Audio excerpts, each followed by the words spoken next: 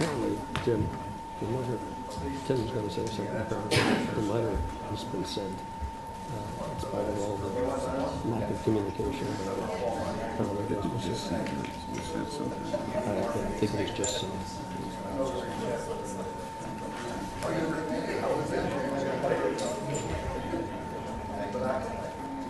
As I told Stan, I said the issue was, it's one thing to say I don't want to send it, but then it wasn't communicated. He was telling everybody that he wasn't going to sign it, but he didn't tell us. No, I was wondering. He was telling people back in November that he wasn't going to sign it, but we never got any notice. I thought that I fell asleep. And then Stan said, well, in violation of session. He could have told you, and he could have told us. He was sexual violation. So it was okay, so much, I think, so much pressure on us. I haven't seen all this what I said. That's the other thing. They may have watered it down.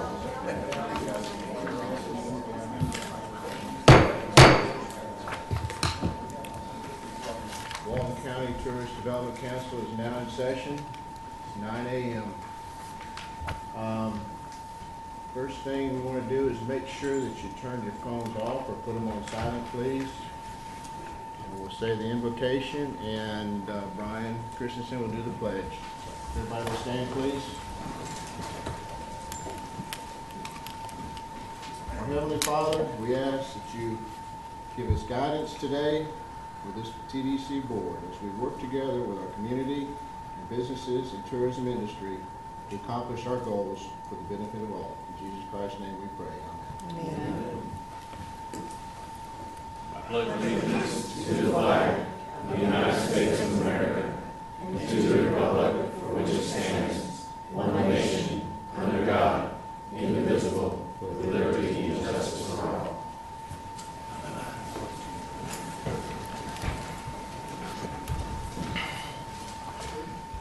Okay, next on the agenda, let's see, we're going to call to order, and we have quorum call. Art Miller. Here. Brian Christensen. Here. Kurt Tate. Here. Jim Richard. Here.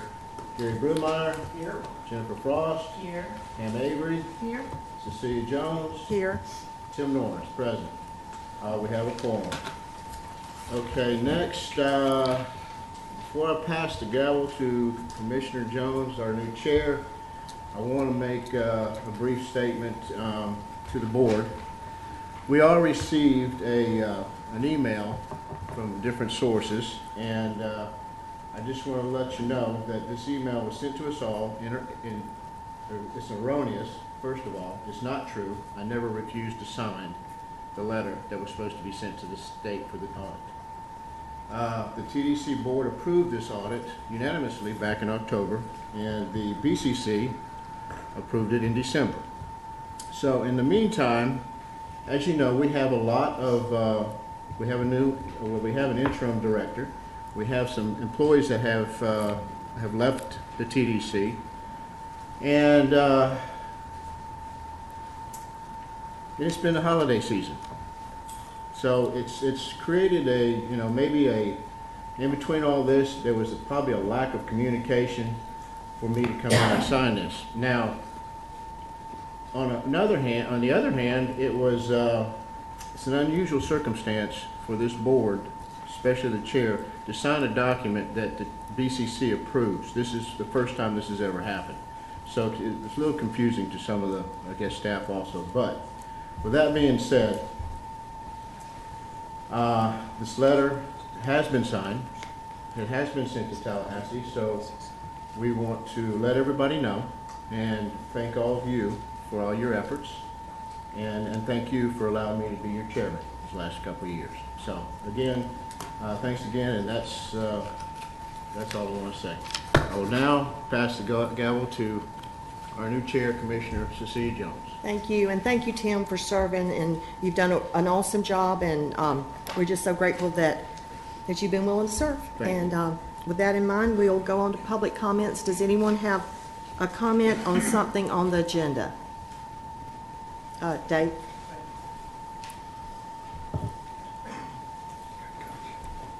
council members. David Kramer for the record.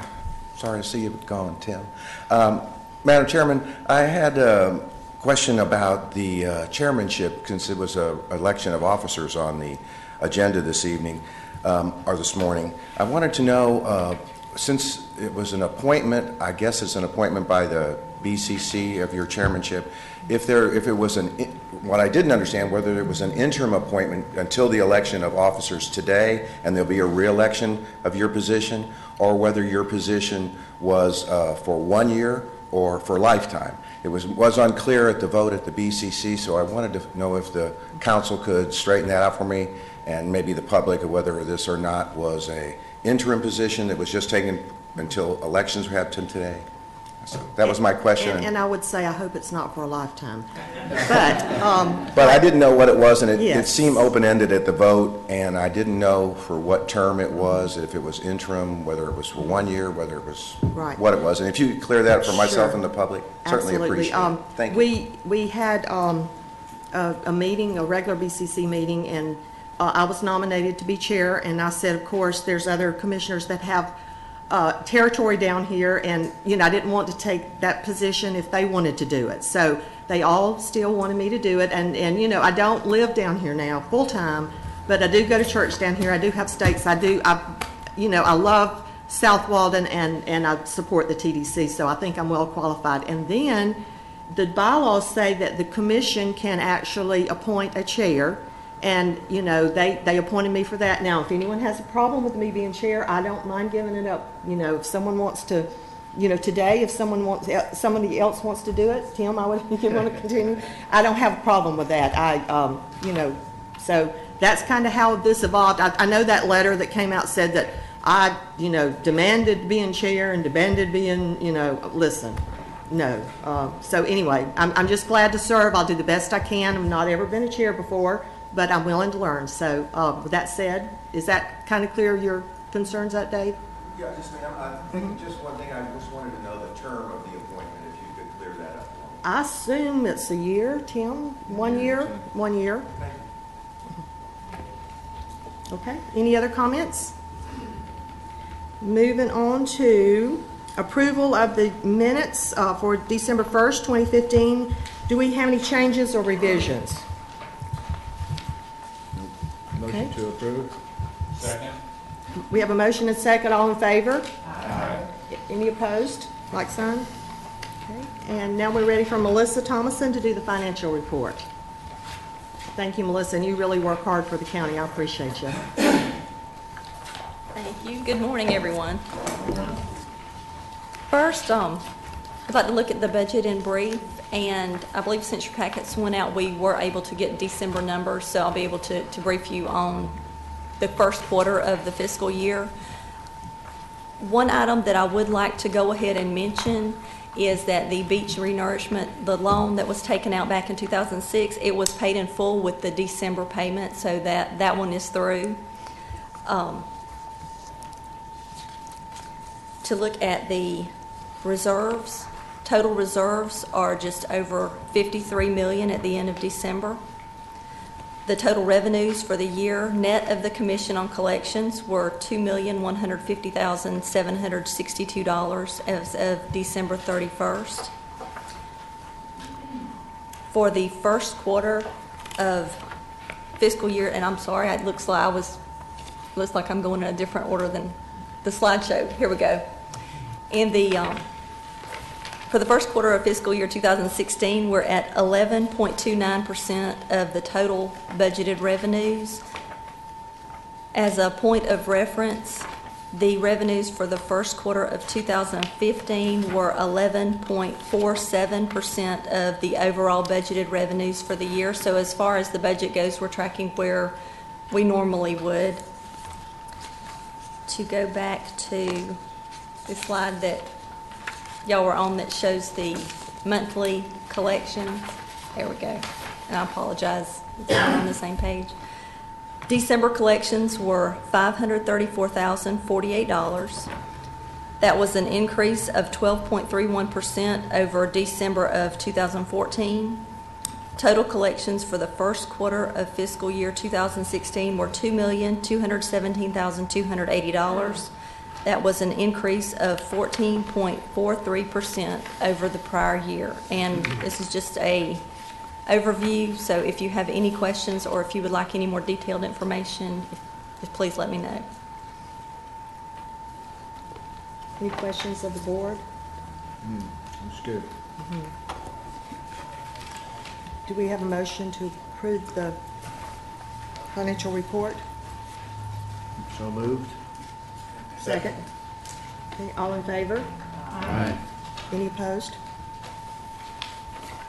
Okay, under new business, the election of TDC officers, would the board like to move forward with a vice chair, a secretary, or treasurer, or would, I serve at your pleasure, so if you would like to do the chair, I'd have no problems with it. I move forward with the vice chair. Okay, do I I have? nominate Gary Bromeier for vice chair. Well, we're doing this, we're not doing the silent one, I No. guess. Okay. Any other nominations? Or are we? If we only have one, we're not doing it, if we need a ballot, we have a ballot, but if there's two. I'm not gonna rock the boat, I just thought we had the ballot, but We have the ballot in case there's two, and y'all want to do it, by ballot. If not, we can do it openly. I mean, if you're the only one, we can, any other nominations? Okay, all in favor? Aye. Any opposed? Gary, you didn't even oppose yourself. I'm just, and, okay, thank you. Now, the secretary, I assume, Jennifer, would you like to continue, or? Okay, anybody opposed Jennifer continuing? Nope. Okay, great, all right. Do we need a motion to take her another year? So moved. Okay. Second. Okay, all in favor? Aye. Any opposed? And then Art, would you consider being treasurer again? I would. Okay, anybody else that would like to do it? No? Okay, I'd so. like to nominate Pam Avery if she would like. Okay, all in favor of Art Miller for treasurer? Aye. Any opposed? Okay, so we have a new slate of officers. The next thing on the agenda is a request for a recommendation to the BCC to fund landscaping for the East Corridor Improvements Project in the amount of $95,632. Do we have someone from the audience that will speak? Lee? Thank you.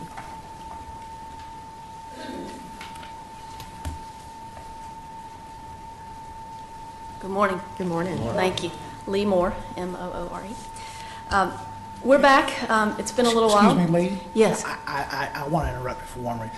I remember about a year ago you presenting this, and I think I was the only one that said I was opposed to it. And after looking at it, reviewing it, thinking about it, and thank God I'm not a true politician, so I can change my mind, and I am saying I think it's spot on.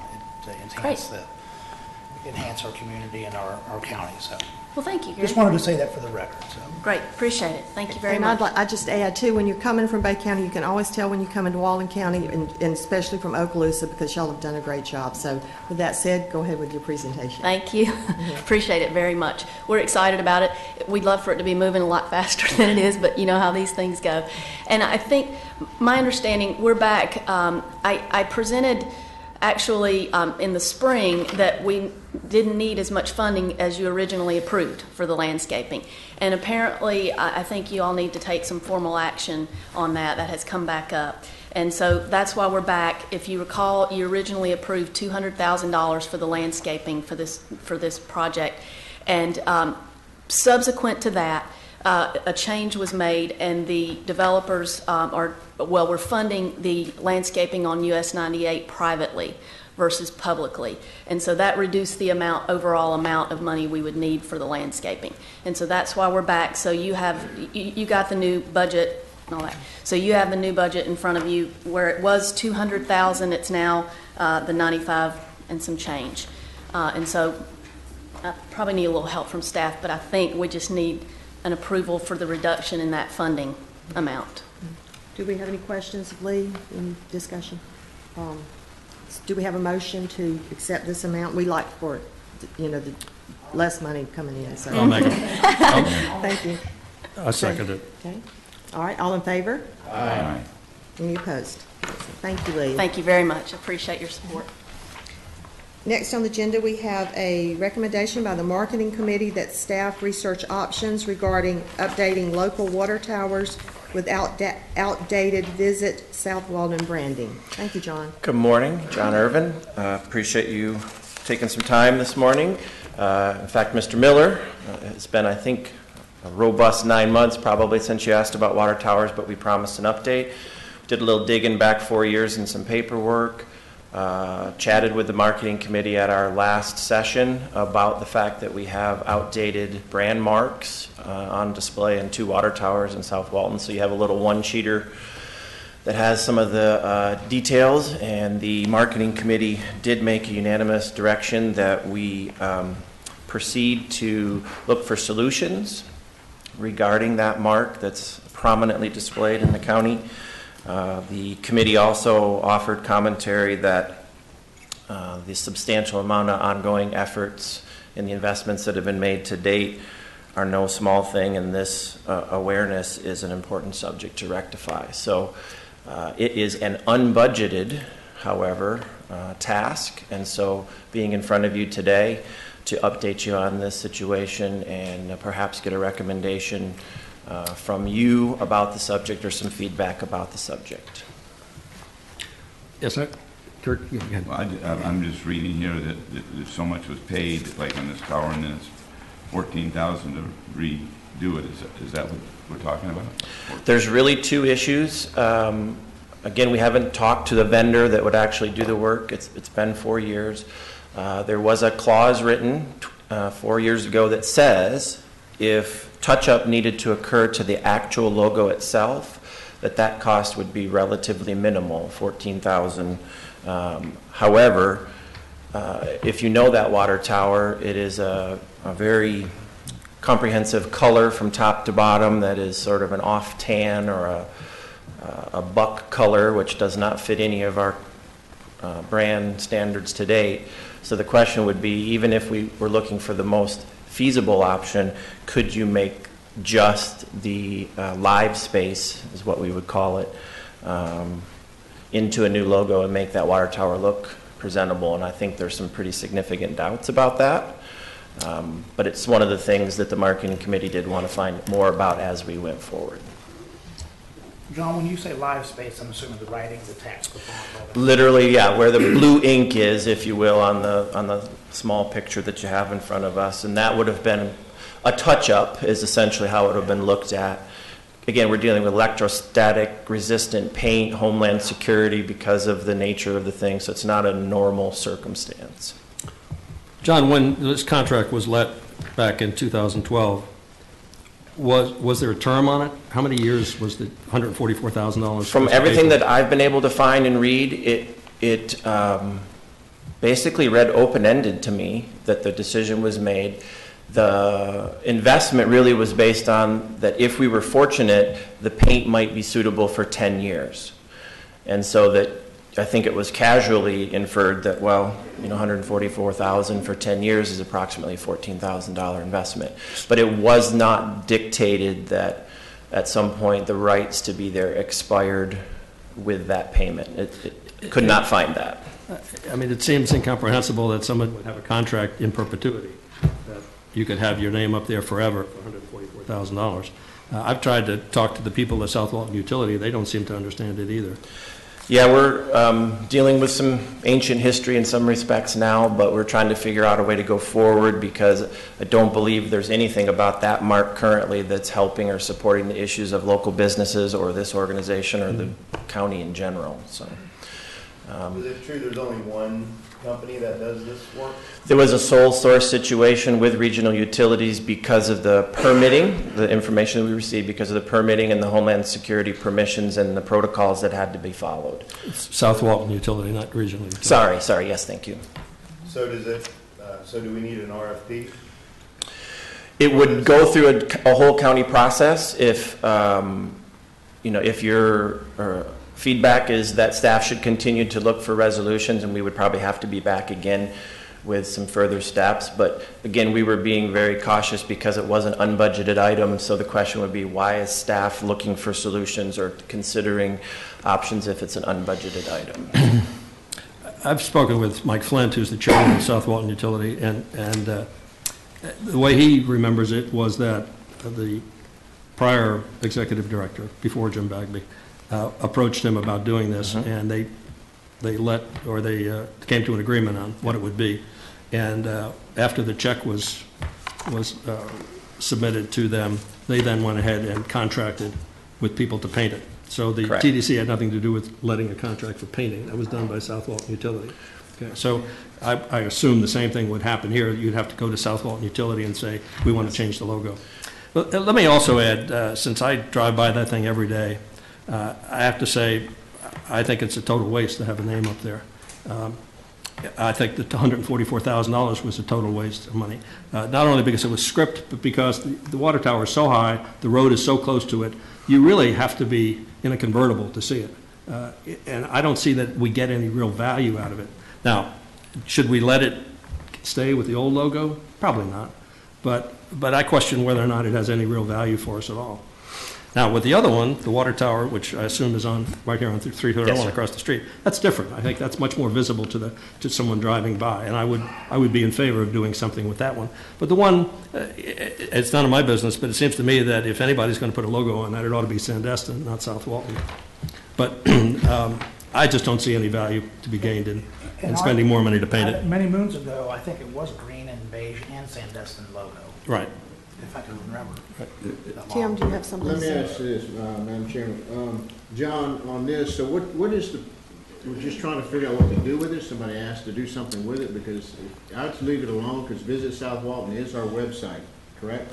Visit South Walton? Yeah, Just a different font. from a technical standpoint, that is an improper brand use and should be retired and That's okay. That's so. the answer to my question. Yeah. Okay, so what do we want to do? Put a logo up there, or not anything at all? Well, again, depending on the, opinions of the board and eventually BCC with an expenditure, I would assume, to Mr. Miller's point, you could potentially exercise the $14,000 touch-up paint job to obscure it and leave it a blank, and then you haven't caused brand confusion. I would say that has a responsible approach.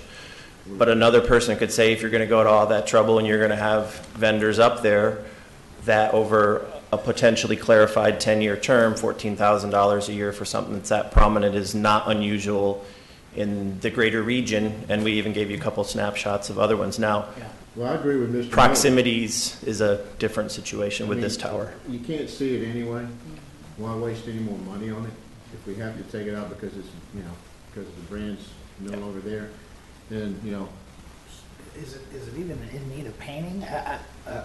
I kind of like water towers, and anywhere you go, you kind of Yeah. go, oh, Baker and Laurel Hill, they all kind of have their own distinct, if you remember the Destin but they have Tower. their name on there. Right, Yeah. but again, it's not been budgeted, we can plan for it in the future if we want, and then two, if it doesn't need painting, why do it? Especially if it's not been budgeted. It's the wrong brand. Yeah, so that's the only reason. And I think that it should not be the old brand. However, I am curious about one thing. This is a unanimous recommendation by the marketing committee. I'd like to understand, and you're on marketing committee, I'd like to understand how they see the water tower branding differently than they see transportation branding, because I think the marketing committee's comments were that people are already here. So we don't need branding up and down the street, we don't need branding on a water tower.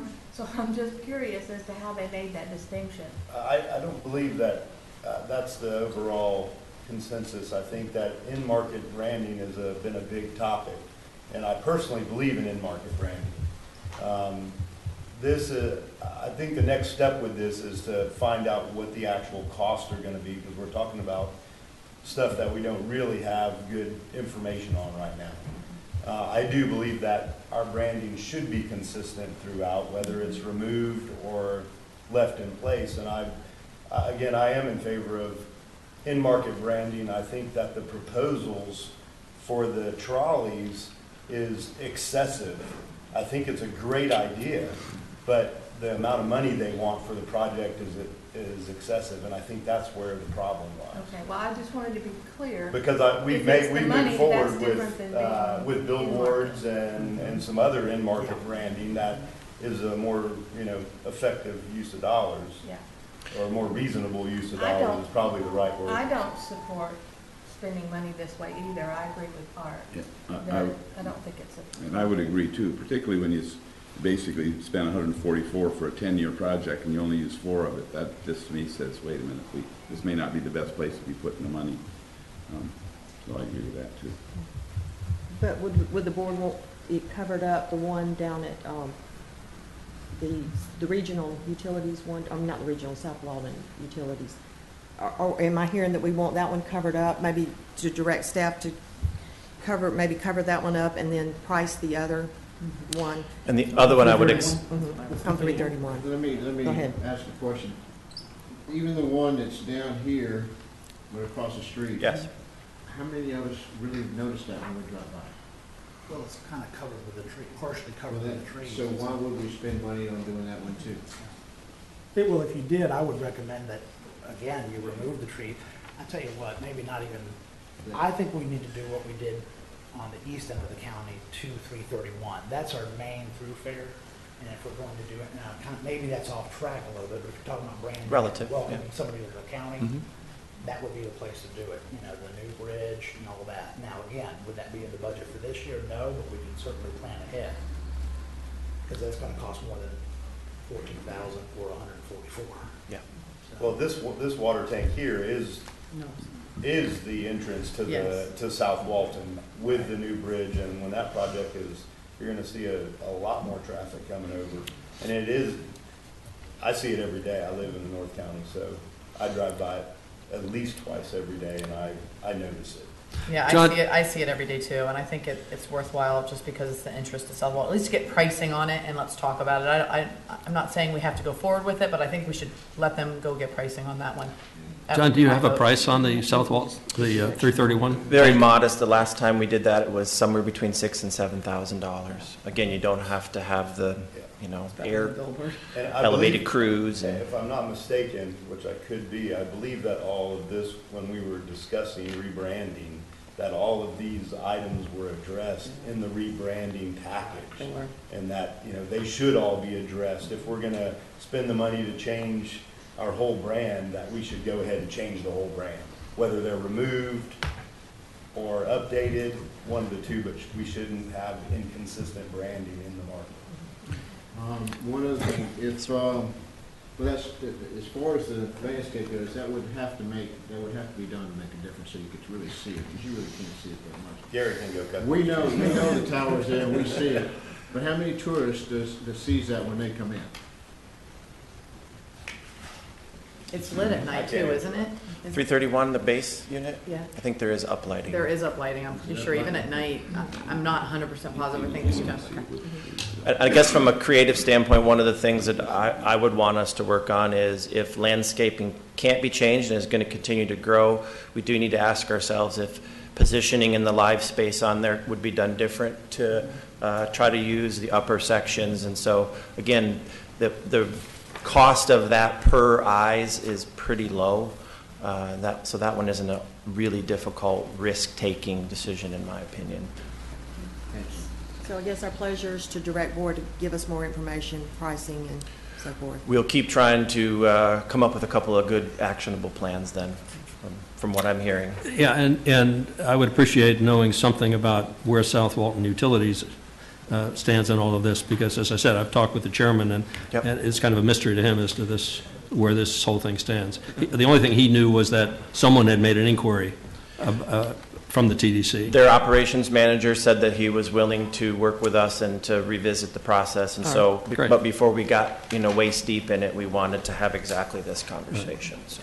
This is a little bit off this topic, but since you brought it up, or it was brought up about the branding of the trolleys or the trams, for those that weren't at the last BCC or the previous BCC, The people from Sunshine Shuttle did make a presentation. You may recall at our last TDC meeting, the subject of whether or not this could be done legally was brought up, and the suggestion was made that first the BCC would have to give legislative approval to spend money on it. Somehow that got mistranslated, and at the BCC, the people from Sunshine Shuttle made a $2 million presentation. How they went from you need to get a legislative approval to the BCC or the TDC approved this $2 million plan is a big stretch. And I just want everybody to know that was done, and it was not approved by the BCC, fortunately. And I do believe our executive director will revisit that in his updates. I do feel compelled to add regarding that subject that the last time that the marketing committee was addressed with a proper presentation, they chose to not take any action, I think, as you probably recall, but did invite a return from any vendor who wanted to make a marketing proposal, and there was efforts made twice to help facilitate that, but to date we have not received a marketing proposal at the marketing committee level. And to get us back on track. Yes, ma'am. And those comments are, thank you very much. We might want to do those in council comments next time. Well, only because it was brought up. Okay. It was related to branding. Right, moving right along. A request recommendation to the BCC to approve the updated brand activation at Music City Food and Wine Festival within existing budgeted funds. Yes, and there's error on here. I didn't see it till this morning. I'm so sorry, where it talks about total cost with the request and $9,100. That is an error. There actually is no change to any funding mechanism, any budget. This has been long established a year ago and through the whole process. The change, and I don't want to minimize it, but the change is literally to the description that at one point talked about Chicago Blogger, and we were unable to sufficiently plan with the staff and the time that we had. We have been to Nashville Food and Wine. Actually, Mr. Richard was with us on that brand activation. It was exceptional in many ways, and so with the proper time to plan and the proper budget here, we're asking to change the description in the planning. That is the extent of the ask. Any comments from the board?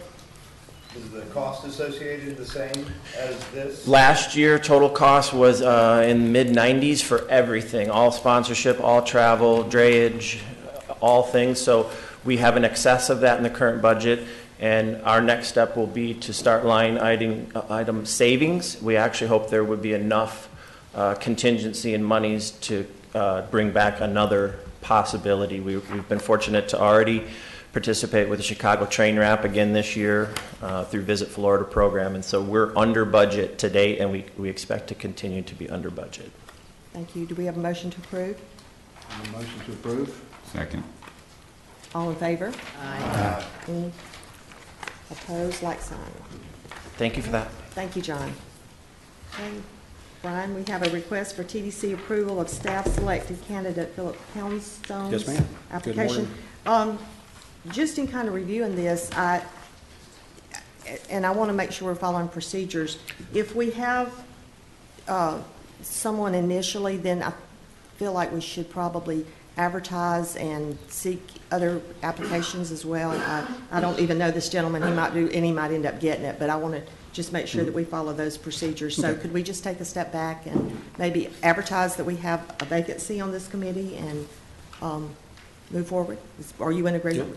Is that okay with you? Yes, ma'am, we can do Okay. that if that's your wishes. Okay. All right. Does everybody understand what we're talking about? Mm-hmm. Okay. Commissioner Jones, wouldn't that be with all the committees that we have, with the marketing committee, the CEO forum, this committee here? We've got several of these committees. This is the same type of Yes. assuming, right? Right. Actually, Right. the bylaws of the committees allow for a vacant position to be appointed as we're doing today. But if it's the wishes of the Madam Chairman that she would like to advertise for this, then I'm all Right. for that. We want to make sure we have the best person on there. At our previous meeting, we approved the candidates that had applied, and then were recommended for approval. And at that time, we announced that we had one vacant position and that we would fill it within the rules of the committee. But if it's would make everybody feel better, we can step back, advertise this, and make sure everybody that would like to participate has the opportunity. It will also give any residents of the county to be able to participate in any one of these committees also, correct? Pardon me? It would also, if we advertise it, give an opportunity for anyone in the county? Correct. That is a resident? Right. Okay. Mhm. Yeah, and that meets the requirements of the charter. Right, and there might be more interest and there might not. I know, historically, we've had a hard time getting volunteers, but I hope we can Yeah. change that. We had a little bit of a challenge on this committee. I'm not sure why. This committee was really consumed with HSDR last year and didn't get into other aspects that they're charged with improving. So I think that might have been part of the reason why there weren't many applicants. But this year, we plan on taking on more than just HSDR. We're going to take on the full charter of our what we're supposed to be doing. So, but yeah, but we can do that if that's the wishes. I guess we just need to step back. And Chairwoman, if I may interject there, just so we understand what I think some of the confusion has come up for. The process states in both initial applications and in vacancy applications, the executive director will solicit the industry for any member positions to fill vacated seats, and then upon termination or resignation, says the executive director will then solicit the industry and or community for additional nominations to fill the vacated seat. What that actually contemplates has never been spelled out. Certainly, it could mean the executive director sending an advertisement, could be the executive director going to the round tables he hosts to the CEOs, could be a number of different things, but there is no specific policy one way or the other. So I would think for the board's edification, you can certainly do it either, as Brian suggested, with, okay, this is who we've brought back to you, but it contemplates there will be some solicitation of nominees in some way. So whichever way you do it, I think we do need to be consistent. That is across all committees. You are correct to the member who brought that up. But so certainly what that solicitation looks like, either it be in the form of advertisement or in a recommendation back from the executive director, I think is how we're going to probably have to follow it in both instances. Okay. So in the spirit of consistency, what's the pleasure? Would you like to do it by advertising, or would you just like to give the prerogative to the executive director? I'd like to ask a question. We're staring in the face of the season. This is going to put you in that because we only meet every other month. Yes, ma'am. Is that going to be a problem? It won't present that big of a problem. We operated last year with a slight deficiency in members in both committees that I'm liaison in. So I really would like to do what the board wishes to do. Like I say, this committee is an advisory committee to staff and to Tourist Development Council. So we want to make sure we have the right people and make sure everybody has the opportunity to do it. I think it's important to fill every position now in preparation for season, and especially the TDC director. However, going forward after this, I think we need to have it available to advertise so that the locals in the county have the opportunity to serve if they would like. But right now, there's a big sense of urgency. We're already a little bit behind in general, and I want to get on board. So. For the record, what is the current standard for filling vacancies? Well, I think Kelly just defined that, and that Right. That's right. The vacancy standard is filled the same way a normal seat has. I read both sections under membership nomination and approval process. Says the executive director will solicit the industry for any membership positions and to fill vacated seats. When we deal with an issue of a specific resignation, there's an additional clause that reads very similarly but slightly different. It says, should a resignation of a committee member occur, the executive director will then solicit the industry and or community for additional nominations to fill the vacated seat. So arguably you could expand it outside of the industry to fill that. I could sit here and read a lot more into that than what's there. The simple fact is I think you have the discretion of how to operate under that. And I'm not going to sit here and suggest what the proper policy there. You can do it either way legally. So if the executive director looked at applicants and brought back a recommendation at the next meeting, would that put you in a bad spot at all? I mean, no, ma'am. Like I said, we operated last year with not a full board on both of my committees for certain periods of time. The rest of the members step up and we make decisions, discussions, and all that. One person deficit for 2 months is not going to put me in a bind. I believe I saw Ms. Harris's hand up. Would you come up, please?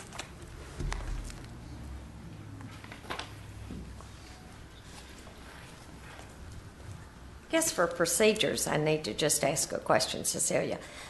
When y'all discuss something and you make a motion and a thing, you haven't been asking, are there any comments from the public? Are we going to get to comment Sure, at the each end thing? of the meeting. Okay, well, then I'd like to first go back to the brand. I don't know how many brands we've had in 5 years, but we've had probably 5 brands in at least 8 years. So before we jump around changing water towers to a new brand, you might consider being sure this brand is going to last more than just a short time, because we're going to get a new director in.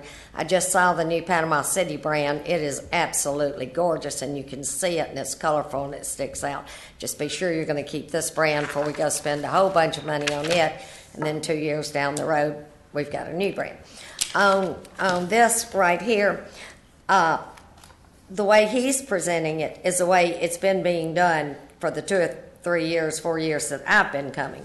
So since this guy obviously has been recommended and his name's on the thing, and he's probably here today, and he's already said he would accept it if he got it, it seems to me we could go ahead and fill this one, since we have somebody anxious to do it, and he's been vetted by our own TDC and brought to y'all that he could do it. And then if you want to change the policy from now on, then we change the policy then. But it looks kind of funny to go out and solicit people and then tell somebody we're going to recommend you, and then go, oops, well, we probably don't want to recommend you. So it seems like you're going to keep people from wanting to apply, because they say, well, what if we get recommended, and then we get up there and then they say, well, they don't want us, they want to change the rules just to keep us from getting on. So that's my only thing. That's kind of what I was alluding to, is that since this gentleman was recommended, we do it this process. If we are going to change it, we change it to the next. So. I have a question. Brian, Yes, ma'am. did we send this out on email or a public notice? Because I know for the other committees they did. Was this how this guy applied? Well, we initially did that at the end of the 2014-2015 tenure for that committee. We solicited via email, publications, websites for applicants. So there was a public notice sent out? Yes, ma'am. How this person applied? Well, That answers my question. Let me finish. So, at the end of that solicitation period, we did not have enough applicants to fill all the slots. And so after we approved the ones that we did, either reappointments or new appointments, and I made the comment or made the statement that we had one vacancy that we would fill and come back to the county commission, the TDC, for approval of that appointment. So was this application in the initial? No, ma'am, it was not. Like I say, it was the vacant position. Right. And my question too is, did the executive director, were you involved in this, Stan, in the decision making? And I don't have I just want to make sure that I follow the letter, the intent of our procedures. Stan? Brian spoke directly with this individual, and Brian, I think what they're asking you is, how did this individual come to apply for the vacancy? Yes. Yeah. Well, like I say, it was encouraged that we include a beach vendor on this committee. They would fall under the F-type applicant. And so I researched who I felt would make a good contributor to this board. And I felt that a person to do that would be somebody that is proactive in the industry, is a resident of Walton County, is the owner of the company, and does both type of vending, delivery and specific place vending, which Mr. Poundstone meets all those requirements. And Mr. Poundstone is one of the few vendors that have actually called me or contacted me in a proactive way to say, how can we make sure that we're not running afoul of beach related codes, and how can we help make this industry better? He's recognized the struggle we've had over the last couple of years with the growth of the industry, the increased number of visitors to our beach, the increased congestion on our beach. And so that's how I came to, I had a few other candidates that I thought would be good contributors to the board. And after review of all of them, Mr. Poundstone So came there to was the top. other applicants? Well, there was other people that I had considered. Right, but no applications? No, ma'am. Brian, Any other comments? sure. Brian, sir. to the best of your knowledge, is this gentleman related to anybody, any public official in the county? I do not believe he is. Mr. Poundstone is here if you would like to ask him direct questions. Don't believe he's related to anybody, as far as commissioners or anybody. He's, And you know, in Walden County, just about everybody in the north is related, so I don't see that that's really an issue. If he's willing to serve, I'd just like to kind of look, where are you, Mr. Poundstone? Mr. Poundstone, you stand up? Okay, thank you, thank you. My question, Mr. Chairman, is, all right, he's willing to serve, Yes, sir. all right, and there's no other applications. I mean, you felt like this was a perfect candidate for it at this point in time. How many empty seats do you have on this committee? 9 seats. 9, you have 9 seats and you only have 1 vacancy. Yes, sir. So this will help you complete what you need to get completed. Yes, sir. I recommend that we go ahead and approve Mr. Poundstone. I second that. Yes. All right, all in favor? Aye. Any opposed? Like so. Thank you very much. Just to make sure in the future we don't have any other complications, do we want to address the issue of how vacancies are appointed?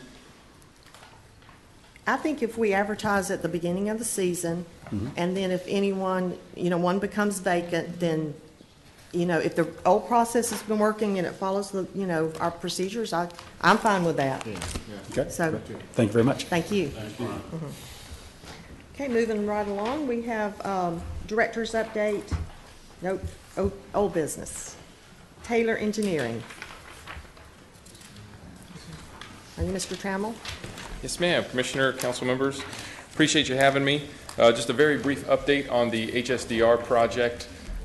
This past weekend was the last days for the easements to be returned. It was January 30th and January 31st, depending on the area in which. I don't see that in the order in our book. I've got the next item to discuss is Right. I don't have it either. It's on the agenda, not on. on the agenda. not on the- Before I forget, I received a friendly reminder to unmute your mic when you ask questions from someone there in the back. So we did just receive my hats off to Sydney and everyone at the county attorney's office. They really worked hard yesterday to get all those easements updated over the weekend and yesterday. We don't have the final numbers, but we do have some preliminary numbers we worked through yesterday afternoon to present. In total, we've received about half of the responses back. Of that 50%, and it right is within a percent, right at 50. Of those numbers, approximately 10% are in favor of the project, and 90% are opposed to the project or opposed to establishing that easement. So we're forwarding that information over to the Corps. We're still going to do some further QA analysis with the county's office, with AGS, and then also preparing some additional metrics that will be put into a final package and presented to the BCC. We expect this to happen within the next few weeks. We're targeting the March 8th BCC meeting. We're hoping we can meet that. If not, we'll certainly send out the proper updates. The only other item I had was the vibra coring within the offshore borrow source. There was the concern of the sand quality.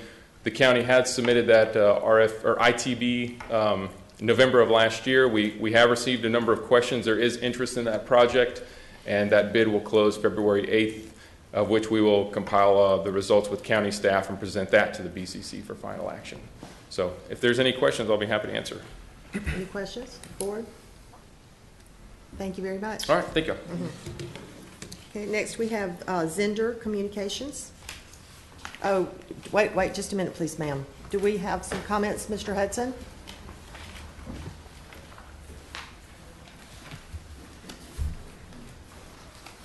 Thank you, Chairman Jones.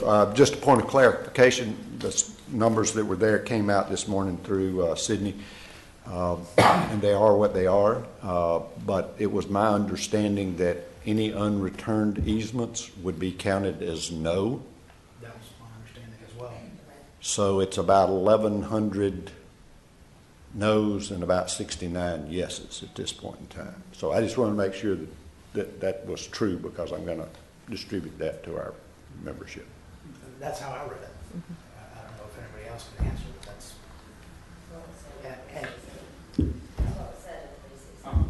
I'll clarify. That is the, from the Corps of Engineers' perspective, they cannot record an easement that has not been returned. Right, thank you. Okay. Anyone else would like to speak to this issue before we have Zender? Okay. Hi. Pretty dress. I am Jennifer Bonino, Director of Account Service with Zender, and I am here to provide you guys a highlight on the marketing activities for December 2015 and January 2016. We'll start with media. Our co-op program continues to do really well for us. We're seeing strong numbers at the close of December. Our partners are doing really well there. Our monthly sweeps program is also continuing to be a great source of leads for us. We have over 3,400 new leads just alone in December, and 4,500 subscribers, and then another 7,000 requests for the visitor guide. So that continues to be a strong lead generator. Excuse me, Jennifer, can I interrupt you and pull a Gary Bromeyer here? Is there anything, have you given us anything here at all that we're supposed to be looking at? I don't see anything here in my book. No, just a highlight. Sorry. Yeah, no worries. Our media team is always looking for opportunities to get us in high-end brand publications. So this is just a snapshot of some of those: Southwest Magazine, Oxford American, and a new publication, Afar, which has a very high household income of 250,000 plus. So we are in the January-February issue of Where to Go. This is really targeted towards national, international travel. So a great opportunity there. We are also always looking at under-the-radar approaches to meet or to get on the radar of our meeting planners. And so this is a new opportunity that we've been working with the sales team on. We worked closely with them to pinpoint meetings, trade shows that they are either going to be attending or that they want to have a presence at and they can't attend. And so what we do is we geofence our banner ads to attendees of these conferences. So anyone within a 0.25 mile radius of this conference is going to get their banner ad on our banner ad on their phone. And then that has a strong call to action, links back to our meetings section of the website.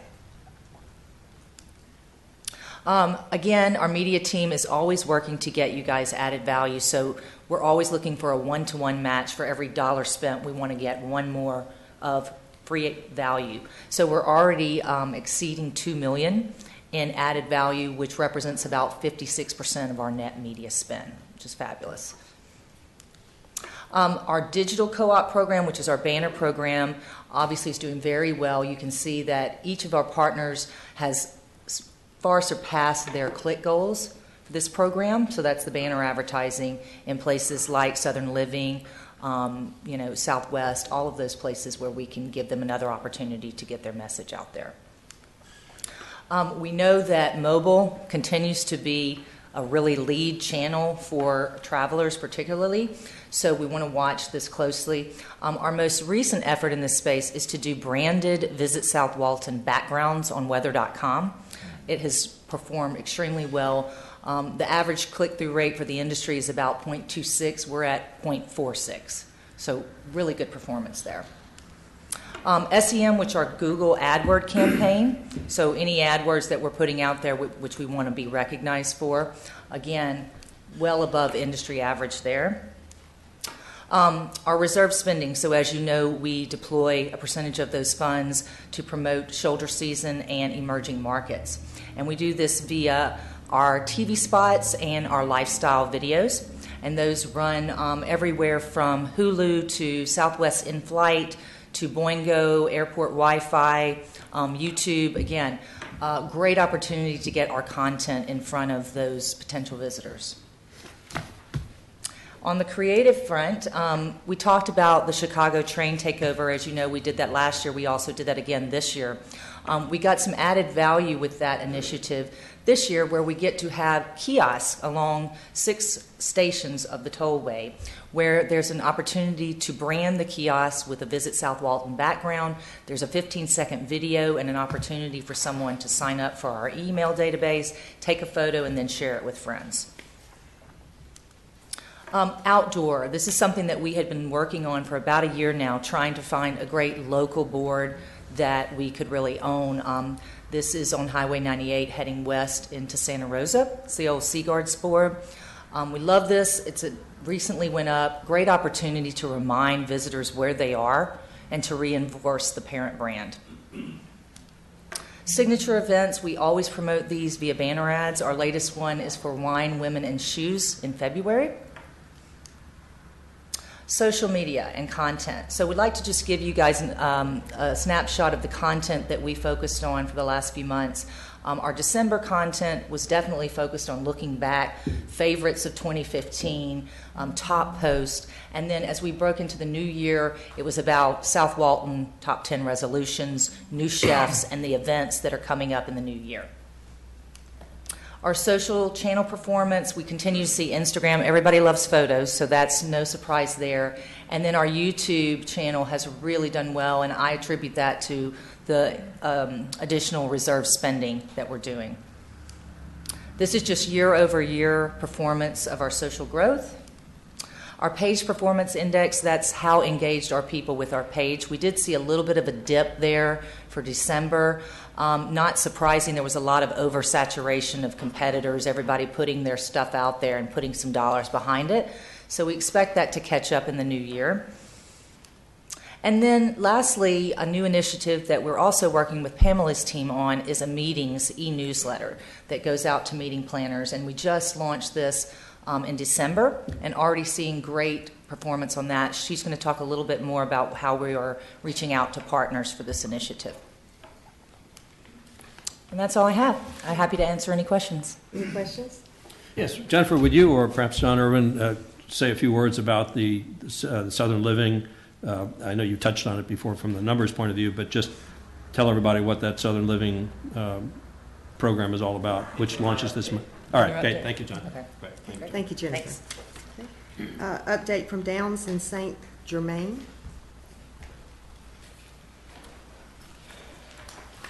Good morning, everyone. I'm Philip Downs, and this is Dr. Joseph St. Germain. And we have completed 2 studies since we last chatted with you folks. One of them deals with trying to figure out how to get the right people here, and the other deals with documenting who has come here.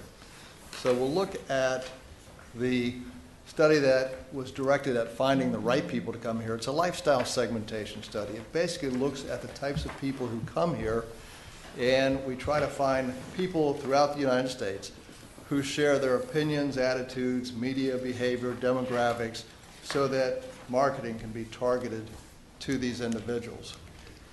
And through this analysis, we found 3 clusters named Gulf States Family, Beachbound Couples, and Sunset Seniors, who make up 3 out of 4 of the visitors who come here. Now, they represent nationwide only about 25% of the households. So these are the individuals who are 3 times more likely to come here. And each one of these clusters, this was the Gulf State Families, has segments beneath it. And what we found, and this was no surprise, all of these clusters are highly educated. They're upscale in wealth.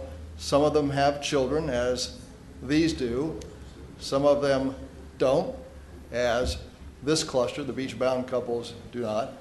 But with each of these clusters, we have demographic profiles, and as you will see in future slides, some media and attitudes and opinions and behavioral data on these individuals that can inform marketing. So if we look, for example, at cluster 1, here's a demographic profile of it, and each cluster has a demographic profile like this. And we also have detailed information about ethnicity, incomes, home ownership, and so on. And then we have information about their media habits. For example, Gulf State Families, our first cluster, these folks are the ones who watch PBS. They're the ones who read financial websites. And so this information can inform marketing activity. And then we get into their lifestyles. These folks, the folks in Gulf State Families, are more likely to eat at family restaurants where the children have the say. You've probably noticed these folks in your restaurants, or they're the ones who buy more sporting equipment or take more ski trips. And so for each cluster, we have this same information. So we're just giving you an overview. There are 160 slides that are going to be posted, and I know Art will dig through those, but they're there for you to look through if you wish. So I won't spend much time on that, but you see the same kind of information for each cluster: lifestyles, media habits, demographic breakdowns. The Sunset Seniors, for example, are more likely to watch Bloomberg TV or more likely to subscribe to Sirius XM. So we have very detailed information: media, buying behavior, lifestyles for each of these clusters. And this analysis goes on to develop a narrative profile. As you can see here, it gives a narrative of one of the segments, Winner's Circle, and it gives detailed breakdown information for each one of these segments. And it does so for their media habits as well. The index on the right, 277, means that Gulf State Families are 2.77 times more likely to watch PBS Kids. So you have very detailed information about their media habits, so you can use this information when you're putting marketing strategies together. Same is true for lifestyle. Gulf State Families, 2.8 times more likely to buy tennis equipment. So this report is chock full of all kinds of information to help develop the marketing strategy that will have the best ROI. We were also able to look at visitors by geography. So we broke down the visitors during your peak season. And this is I can go through the whole thing, but your markets that tend to fly a little bit more, like Dallas, are more represented in your peak season than they are during your not off-peak seasons. In your off-peak, your markets such as Tallahassee, Pensacola, the close drive markets, they are more represented in your off-peak season. And with this data, we're also not only able to drill down into markets, we're able to drill down to zip codes within markets. So this is one example of Atlanta. So not only do we know Atlanta's a top feeder market, we can look at particular zip codes which are high performing. And so we don't only have in the full report Atlanta, we have other key markets as well. We use Atlanta as an example because it has more high zip codes with your visitors. And then just a quick encapsulation of the fall visitor tracking study. Again, there's countless slides for that as well, but I'll just give a brief overview. The good news is all the numbers are trending upward. The even better news is while there's some increase in the number of visitors, those increases are modest. The large increases are in how much visitors are spending. Your TDT collections, your RevPAR, and also the income of your average visitor. Your average visitor last year for fall average income was $118,000 versus this year at $132,000. So as I said, the increases are modest for visitors, but the spending and that kind of thing the increases are much larger.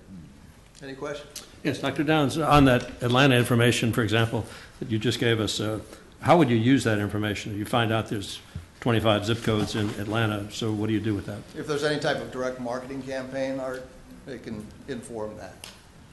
Okay. We have the same information for all the feeder markets.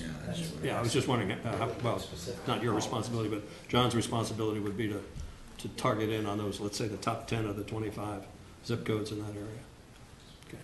Any other comments? Thank you very much. Thank you. Welcome. Okay, director's updates. Pamela? Good morning to you all, and welcome, Madam Chairman. Thank you. For the record, Pamela Watkins, Director of Sales and Special Events. Back in December, the sales team attended Florida Encounter. This is the 35th year that Florida Encounter has had this supplier and meeting planner show. And I think I've explained that before that no other state does this. Visit Florida is the only state that brings all of its hoteliers, all of its CVBs together to meet with meeting planners across the U.S., so that is a great benefit to the hoteliers and CVBs of Florida. In January, we attended the AAA Ohio Vacation Expo along with other Florida destinations. We had a defined area at the expo. There was about 14,000 attendees in that, so we talked to hundreds and hundreds of people about our destination and answered all their questions.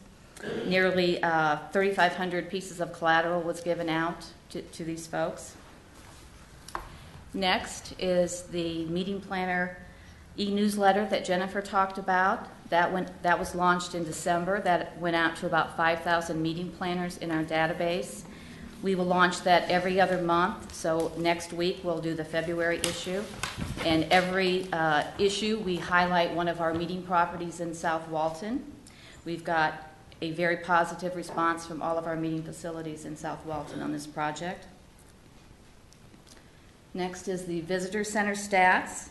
In December, we were up 2% from 2014, and in January down 8%, but overall compared 14 to 15, we were up 7%.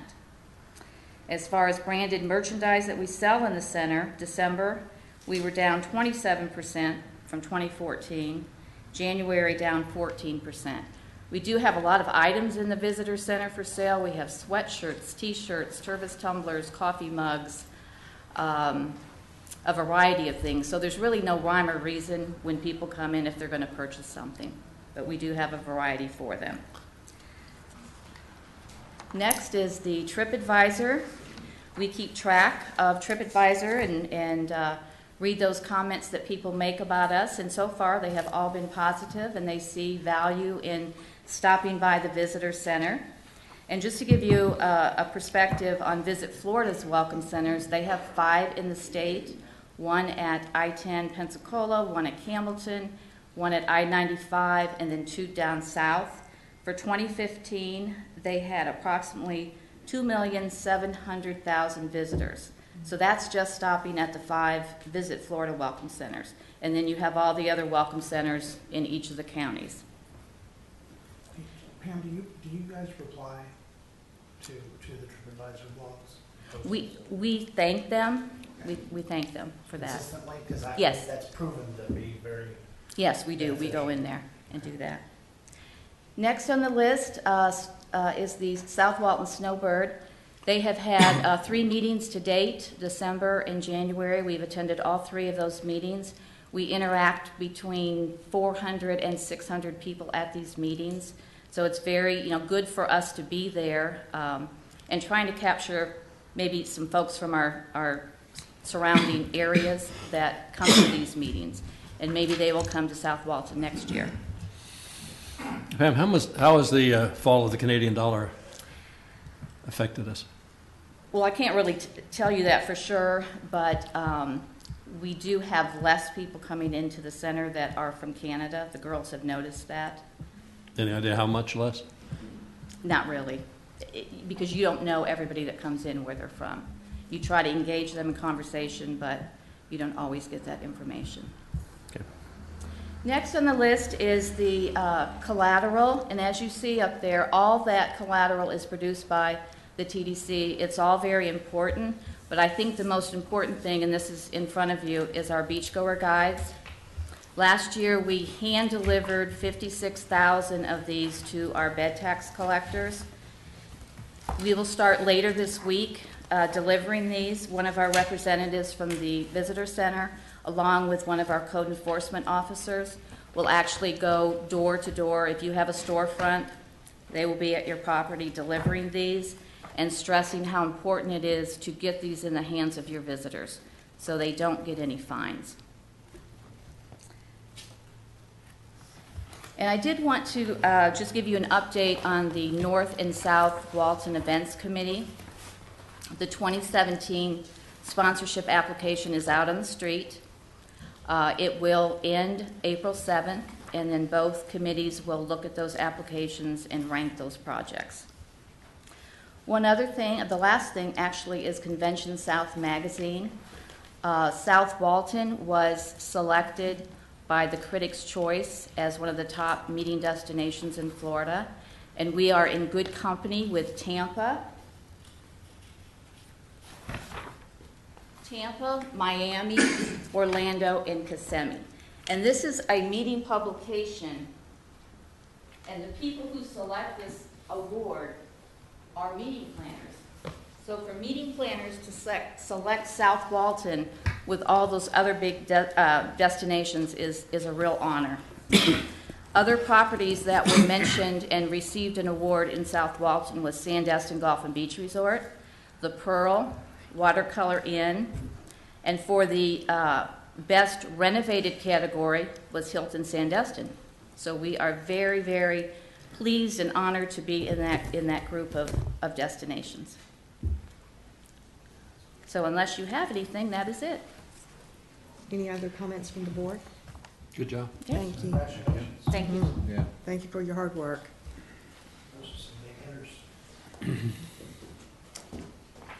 John? Yes, thanks for having me back. Update on a few things. Nearby, you actually have, I'll hand that to you, Jim. A couple of pieces from Southern Living coming from both directions, actually. And a new visitor guide, which is hot off the presses. So we have a bunch of materials for you today.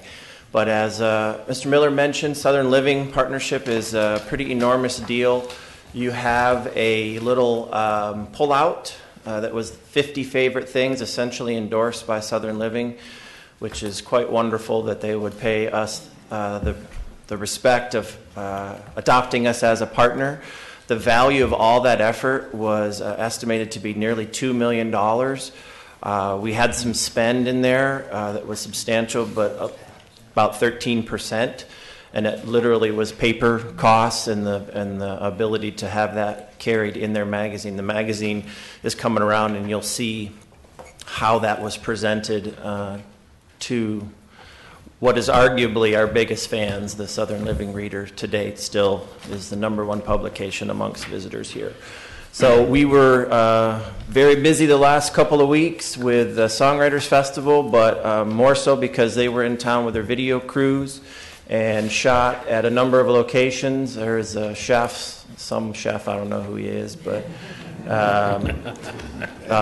numerous artists, lots of venues, lots of musicians were willing to work with us, and Southern Living is currently working on editing 5 featurette videos, which is a big part of that added value. But this beach bucket list, again, is something that'll live on coffee tables for a long time with that commemorative 50th anniversary issue.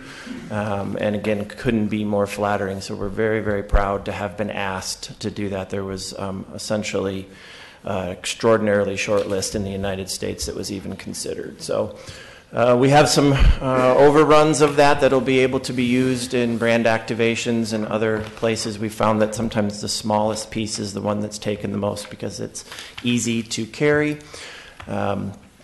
We have 1 week left, less than 1 week left, making final preparations to be in New York City. The Visit Florida has a large mission, their annual mission there. Only 15 brands are accompanying them.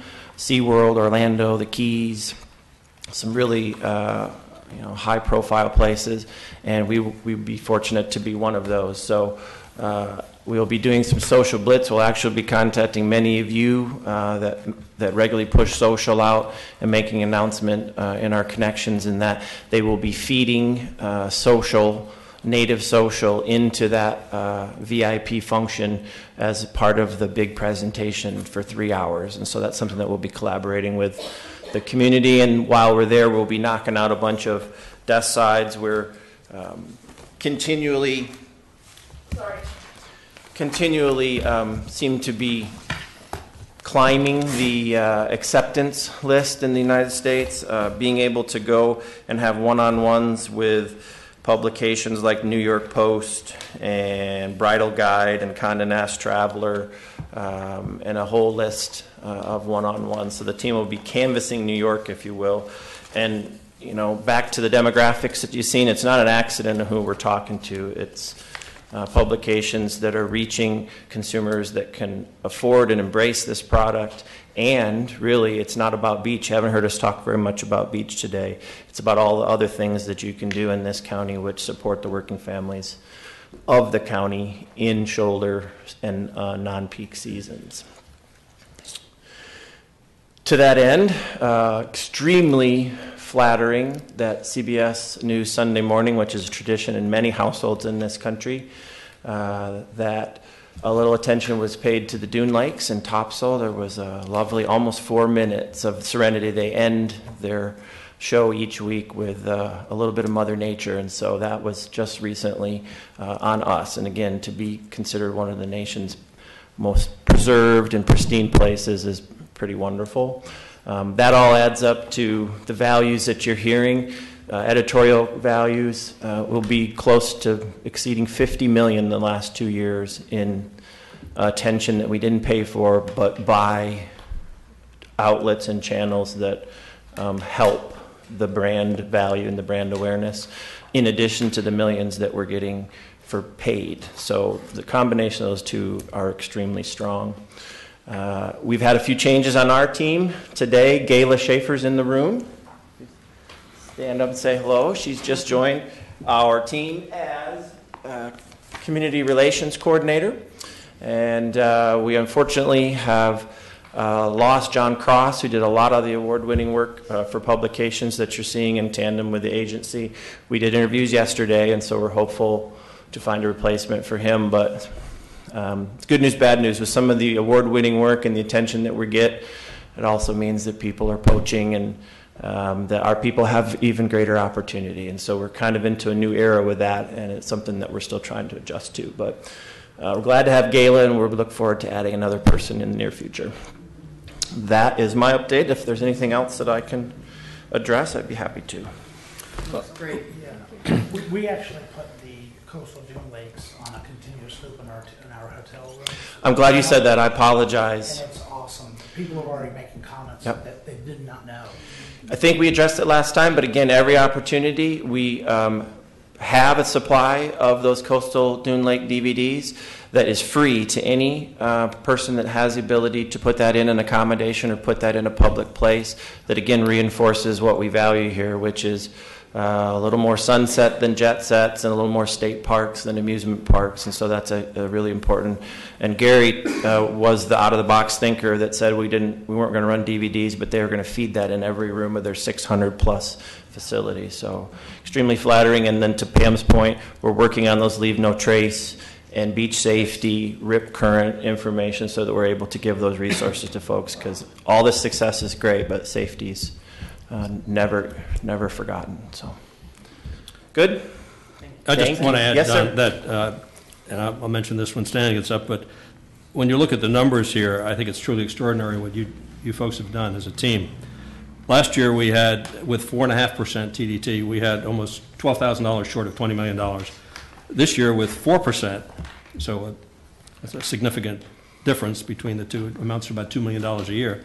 The TDT was $20,146,000. So you actually exceeded the number, and had the 4.5% stayed the same, we would have been somewhere around 2.4 million. I'm not sure there's a model in the United States that you could be more pleased with than what everybody has achieved here. Right. We give you a 1% tease of what the work is, and I think today's been a great 1%. But it's still a disconnect for some. They think we're trying to find one more person to come, here in June, and that's all that we do. I think today we made a really good point that what we're trying to do is more surgical and fill places where there's opportunity, where businesses aren't actually making a profit this month. There's businesses losing money. And so that really is our focus, trying to be as smart as we can. Well, and I think Dr. Downs can back me up on this, or I'm using his number if I remember correctly. But we had a 1.9% increase in visitors, and yet we had, a 24% increase in revenue? It's been that way, extreme numbers for 4 or 5 quarters now, and that's the magic. It's not 10% more people. It's willing to spend 10% when they're here, and I've never seen anything like it in my professional life, and I couldn't be more proud of the facilities that I get to work with and this team and you guys caring about such things. Great job. Also, on the as Dr. Downs mentioned, the shoulder seasons, we're starting to fill those in, like we were talking about. Yeah, some of the numbers that you look at, September, for example, over the last 10 years has almost tripled the economy in September. That's not normal, and it's a burden. Yeah. but it's the type of burden that we need to adjust to because it carries people to have jobs and feed their kids. I don't know whether this. I just want to let you know that that's great. You guys do a Thank good you. job. I don't know whether this is measurable or not, but I drove in from Orlando yesterday, having been at Disney World with millions of people. I drove into Sorry. That's all right. Grandkids are great. No? Drove into the Publix parking lot, and I couldn't find a parking space. And I'm saying to myself, the last week in January, how come the Publix parking space is filled at 7 o'clock at night? Well, So certainly some of somebody it's should- us. There's more of us residents. We all know that's the other dynamic, but that's because there's jobs and there's opportunity. Sure. So. Great job. Thanks. I can't, well, I'm sorry. You're all right. I cannot stress enough, though, we've talked about this a bit last year. If we all keep our ADRs up, we are going to continue to get the type of clientele we want and to stay away from the clientele that is towards the east. And that also means maintaining the facilities, keeping them updated. That's so key. And that's what brings the good people that we have, and eventually they become residents, and good residents at that. So. And I think maybe we can do a better job to talk about how much of a struggle, frankly, it is to look at the competitors that would love to have the $400 a night consumer come to their destination instead of our destination. So there's still a lot of stewardship and care that needs to happen, even though the success has been there. It's probably harder to maintain that and not be poached and not make a mistake of taking your eye off of the goals. So thank you for saying so. Ms. Harris.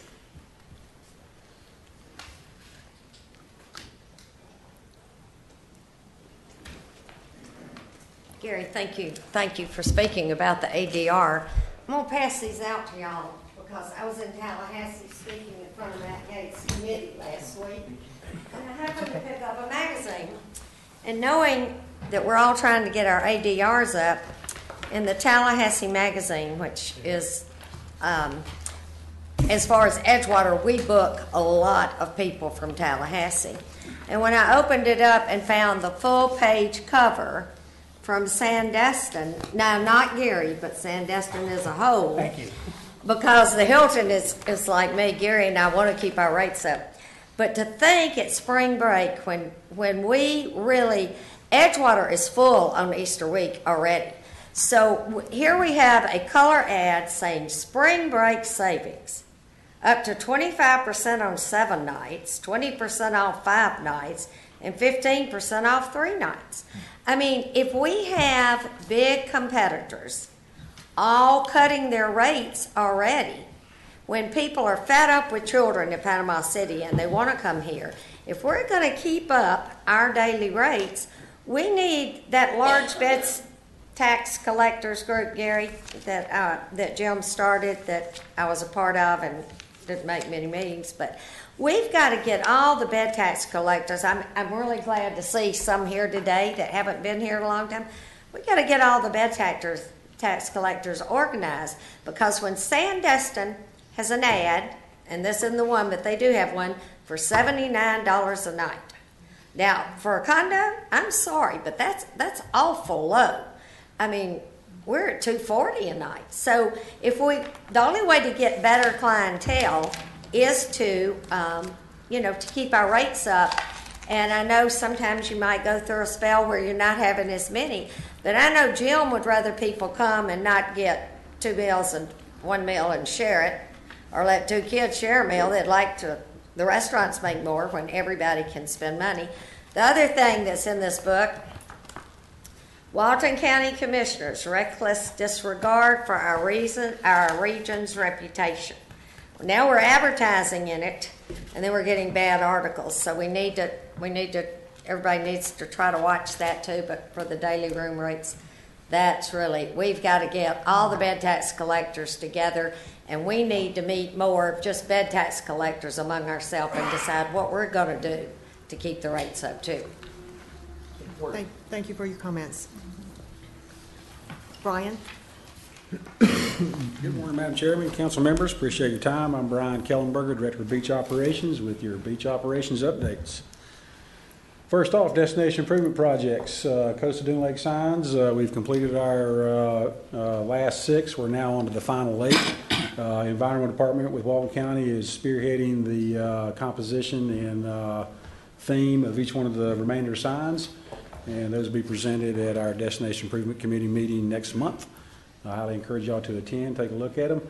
Then we'll get those implemented and in place, hopefully before the summer season. Multi-use path projects, our Grayton Beach and Western Lake project, 2 phases. First phase is out for bid. Expect to start construction pretty soon. The second phase, which is actually from the west side of Western Lake to Highway 283, had some value engineering that we undertook, and Cliff and Company with Preble Rish is still under design and permit with that. Expect for it to go out sometime in the summer and construction in the fall. Highway 98 to 30A West connector, that's our area from Mac Bayou down to 30A West. That was on hold pending a reclassification of that section of highway. Right now it's considered rural highway. They're going to reclassify it to urban, which makes it easier to put bike paths closer to the roadway, less expensive. If you're familiar, we have a double swell on each side of that road, and it makes it problematic to put the bike path where it needs to be off the side of the road like it is classified now. We expect to get that as soon as they reclassify, we'll get back in the mix and hopefully get that section completed. Seagrove Beach, Highway 395 to Eastern Lake. On each side of 395, we identified some problematic areas. Walton County Public Works Engineering is working on design and permitting. Recently, the BCC decided to go ahead and do design on the intersection of 395 and 30A. So sort of put these projects on hold slightly. As soon as they make final decisions on that, we'll morph them together and do them all at the same time. 30A parking project, moving right along. There's 6 locations being designed and permitted by 2 different engineering firms. The locations are Fort Panic, Edwa Lane, Blue Mountain Beach, and Eastern Lake, and then the roadway along Highway 30A just to the east of Highway 283. The conceptual design has been approved. They're now working on final design. Expect to have that back before the BCC here pretty soon, and we'll put it out for RFP for construction. And the plan is to construct them in between spring break and summer season. Total project will add approximately 260 spaces along Highway 30A, all parallel parking. Some of it on the north-south roads, mainly at 393 and on Highway 283. But anyway, it will add some much-needed parking at our regional beach accesses. Here's a few of the conceptual designs. Won't bore you with the details. You can look through. If you got any questions, please contact me personally and we can discuss it. Grayton Beach Restroom Beach Access, working with the Environmental Department and FDEP on amending our land use plan, and then of course a conceptual plan for the restroom. This was a project that was brought to us by some residents of Grayton Beach and visitors to Grayton Beach that recognize that's a highly used beach and we don't have any restroom facilities there. So it's asked that we explore the possibility of doing that. As you all know, it's a unique piece of land. It's a lease from the state. It's got some particular uses that go with it. So it's not an easy process, but we're working through it. Beach cleaning. Once again, our December and January numbers, fairly low. Beach code enforcement. Once again, we submit to you the written citations and warnings, just one of the indicators that we go by. December and January, very low months. We actually had a slight decrease in December, slight increase in January. You'll notice those numbers are both low, 8 and 10. Code enforcement, like I say, we have a presence on the beach during this slow season. We use it for getting geared up for our new spring break and summer season. We've held our 2 meetings, or 1 meeting for the beach vendors. Our next one is tomorrow, mandatory meeting where we go over the rules and regulations. We bring in other agencies that we work with on the beach, and we lay out how we all want to play on the beach, and it's a good effort. Some other updates for code enforcement. We've implemented our automation process. As you know, this was something we started back in really 2014. I was tasked by the previous director. It took a while to get in place. We now have a customized access database that we input information real time on the beach. Our previous way was a daily sheet, tracking sheet that then would be submitted to a administrative clerk who would enter into our spreadsheets. This way we can now produce reports and they can be exported directly into the spreadsheets and produce the pretty graphs that I produce quarterly and at the end of the year. The other part of it is a customized ArcGIS based system. That's what we use for our wildlife lighting ordinance violations. It is a interactive program that shows us our location on the beach. It's paired with Walton County Property Appraisers database, so we can gather in the property information, and it also spits out or produces our letters of notification and catalogs them so we can follow up on them. That one is still in the implementation process. We hope to have it up completely running before spring break, definitely for the summer season. A few other updates. Personnel, looking at a new code enforcement officer for this year. Beach ambassador administrative replacement to take Haley's position. As you know, Haley had a child last year, and she also changed positions within our organization. So we're now refilling that position. Some training certifications. All of our officers are at least level 1 FACE certified. That's the state accredited agency for code enforcement. Jeff actually has level 3. We would take level 4 this year, and we'll progress each level each year until we go through the 4 levels. We also have taken some US FWS Sea Turtle Identification certification. We do this annually as part of our effort in working with South Walton Turtle Watch on our turtle monitoring program, and also a wildlife lighting certification that was put on by US FWS and the Turtle Conservancy Association. That was a seminar to identify what is turtle compliant lighting and how to achieve it. Equipment, I've got 2 new code enforcement vehicles coming in. One is a new truck for a new code enforcement officer, and the other one is a replacement for a truck that we've had for 3 years. Our typical rotation is 3 years on the beach. After that, we get we start noticing an inordinate increase in repair bills on these trucks. So code enforcement and beach maintenance trucks get rotated out every 3 years. And that's all I have on beach operations. Are there any questions? I noticed spring break starts the end of this month. Yes, ma'am. That's 27th really, will be really the early. Saturday they start to come. I didn't realize until today that it started so soon. Yes, ma'am. Thank you. Appreciate all you do. Thank you. Thank you, Ron. Mr. Stan. Good morning.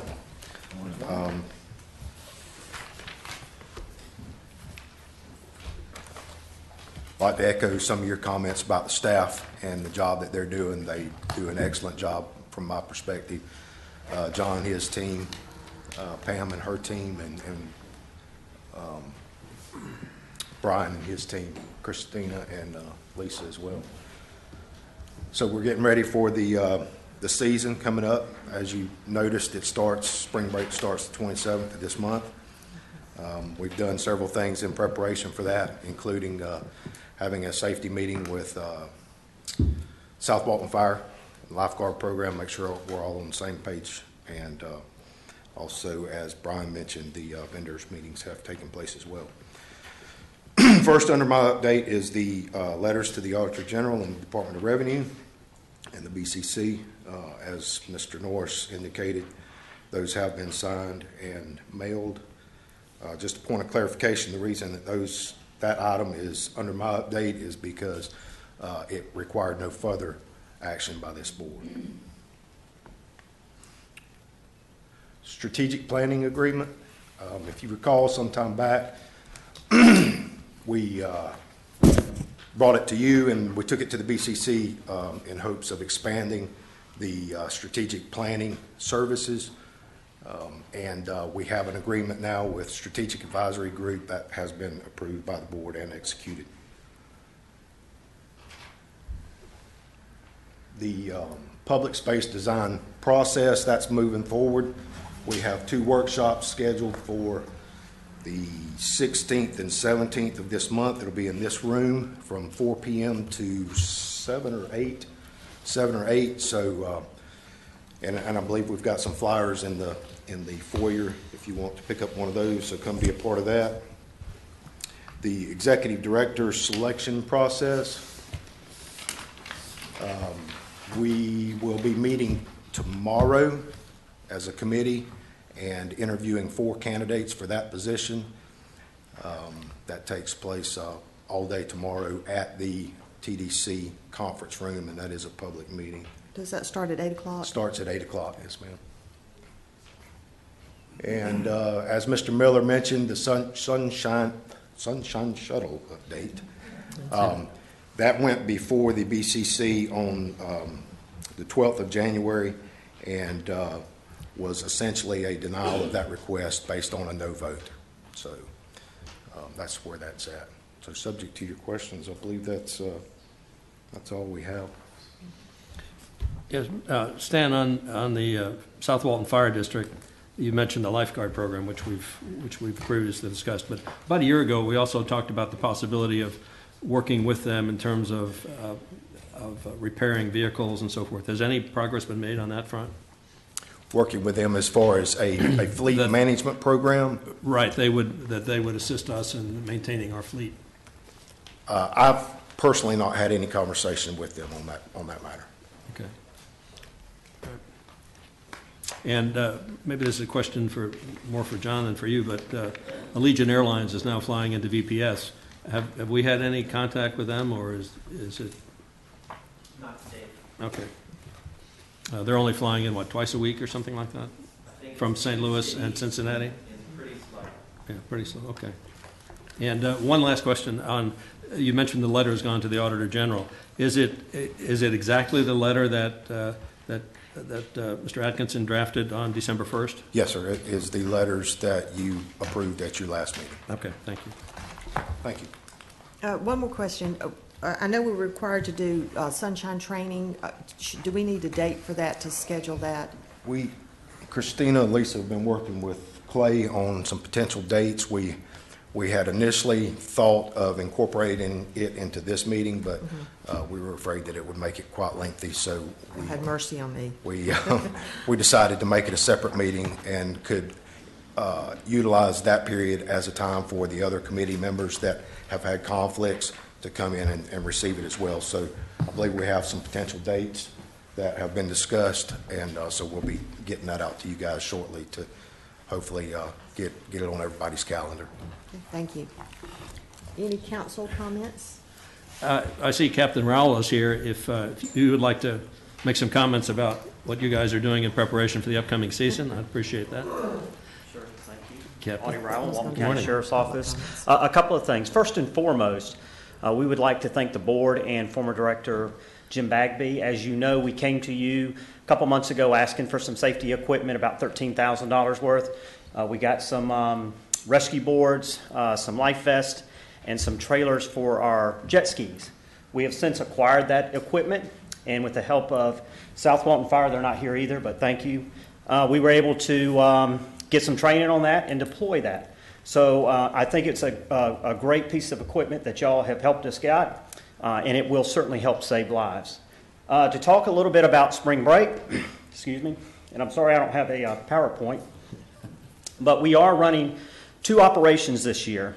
We call the first one our college spring break, which is the Scenic Golf. Excuse me, I got something in my throat there. Our college spring break, and that's happening starting February 27th, running through the end of March. That will happen mostly on the Scenic Golf side, as you know. We will be having our second spring break, which is what we call our high school spring break. And as I think some of the prior presenters said, Atlanta is a big draw during that particular time. So those 2 operations will be going on. The college spring break will run about March 30th through April 16th. So we'll be in full force just like we did last year. Shouldn't see anything much different than what we had. So that's what we'll be doing. Any questions? Audie, are you going to be setting up on 38 for that high school spring break, or like? Yes, sir. Both the college spring break, we'll have our command post down there at Majestic Suns. We'll be running that operation down there. Then we'll move our command bus over to the Seaside area and run that as well. So we are partnering both with Majestic Suns and with Seaside to help us put that out there. One thing that I do, I'm sorry, were you going to say something, Art? No. Okay. One thing that I do get a lot of questions about is the Bay County, no alcohol on the beach. And I would never sit here and predict what's fixing to happen during spring break because I don't know what's going to happen. But what I will say is this, our housing demographic is so much different than Bay County, so much different than Destin. I think Destin's going to pump about $75,000 into law enforcement for security. So they're going to squeeze pretty hard this year. And I think that's a big response into what we did last year. We did, I think, about 700 arrests last year. The year before that, like 900, and even the year before that, about 1,100. But we certainly have a much different housing demographic than Panama City. And even so, I was even bringing up that if somebody's not really familiar with the area and they're looking for a house to rent and they find a house and they say, well, you know, it's down there off of 30A near Rosemary, well, that's actually a Panama City Beach address. And it could actually discourage people who want to drink on the beach and carry on. It may discourage them because it is actually a Panama City Beach address. But I still don't think that we're going to have quite the influx like Panama City Beach did. Again, we're not taking this for granted. We're going to be in full force. We're going to have plenty of overtime officers to help us. So we will be out there. We're not going to be complacent about this. Again, we are doing our same drill. Everybody goes to Defuniac. So that's always quite interesting. That is a big deterrent. When we do that, word does get out quickly. We call it the rule of 4. You arrest one, and it takes 3 of their friends to get them out because it takes about a half a day to a full day to get them out of jail after they have to drive about 50 miles. So not much has changed for us. We are going to be out there in full force and all that. So any questions around spring break? I've got a question, actually. I know in the past, to supplement our security, we hire or whatever off-duty officers. Mm-hmm. Is that going to, we had a little bit of a difficult time doing that last year because of availability. That is a staffing issue for us. That's a big staffing issue for us. We don't have enough deputies to go around, unfortunately. There's huge requests for off-duty, but we have to look at our operation plan first, and we have to staff our operational plan first because we are specific about where we need to be. Yeah. But you're not the first person. I've actually met with other businesses and resorts in the area. They're concerned as well about off-duty, but it really is we just don't have enough. We're in a trying to hire as many as we can right now to staff more folks down here in the South End. And real quick, there have been some changes. At the sheriff's office, as I always say, the only thing constant is the sheriff's office has changed. We did mix up a lot of lieutenants. We got 2 new district lieutenants down here. The sheriff and the BCC has been committed to providing more staffing down here. We are working to add more personnel specifically down here. We've added more investigators specifically to the South End. So we're growing down here. We know that. We see the numbers. And we are watching that. So we are very cognizant about what's happening in the South End.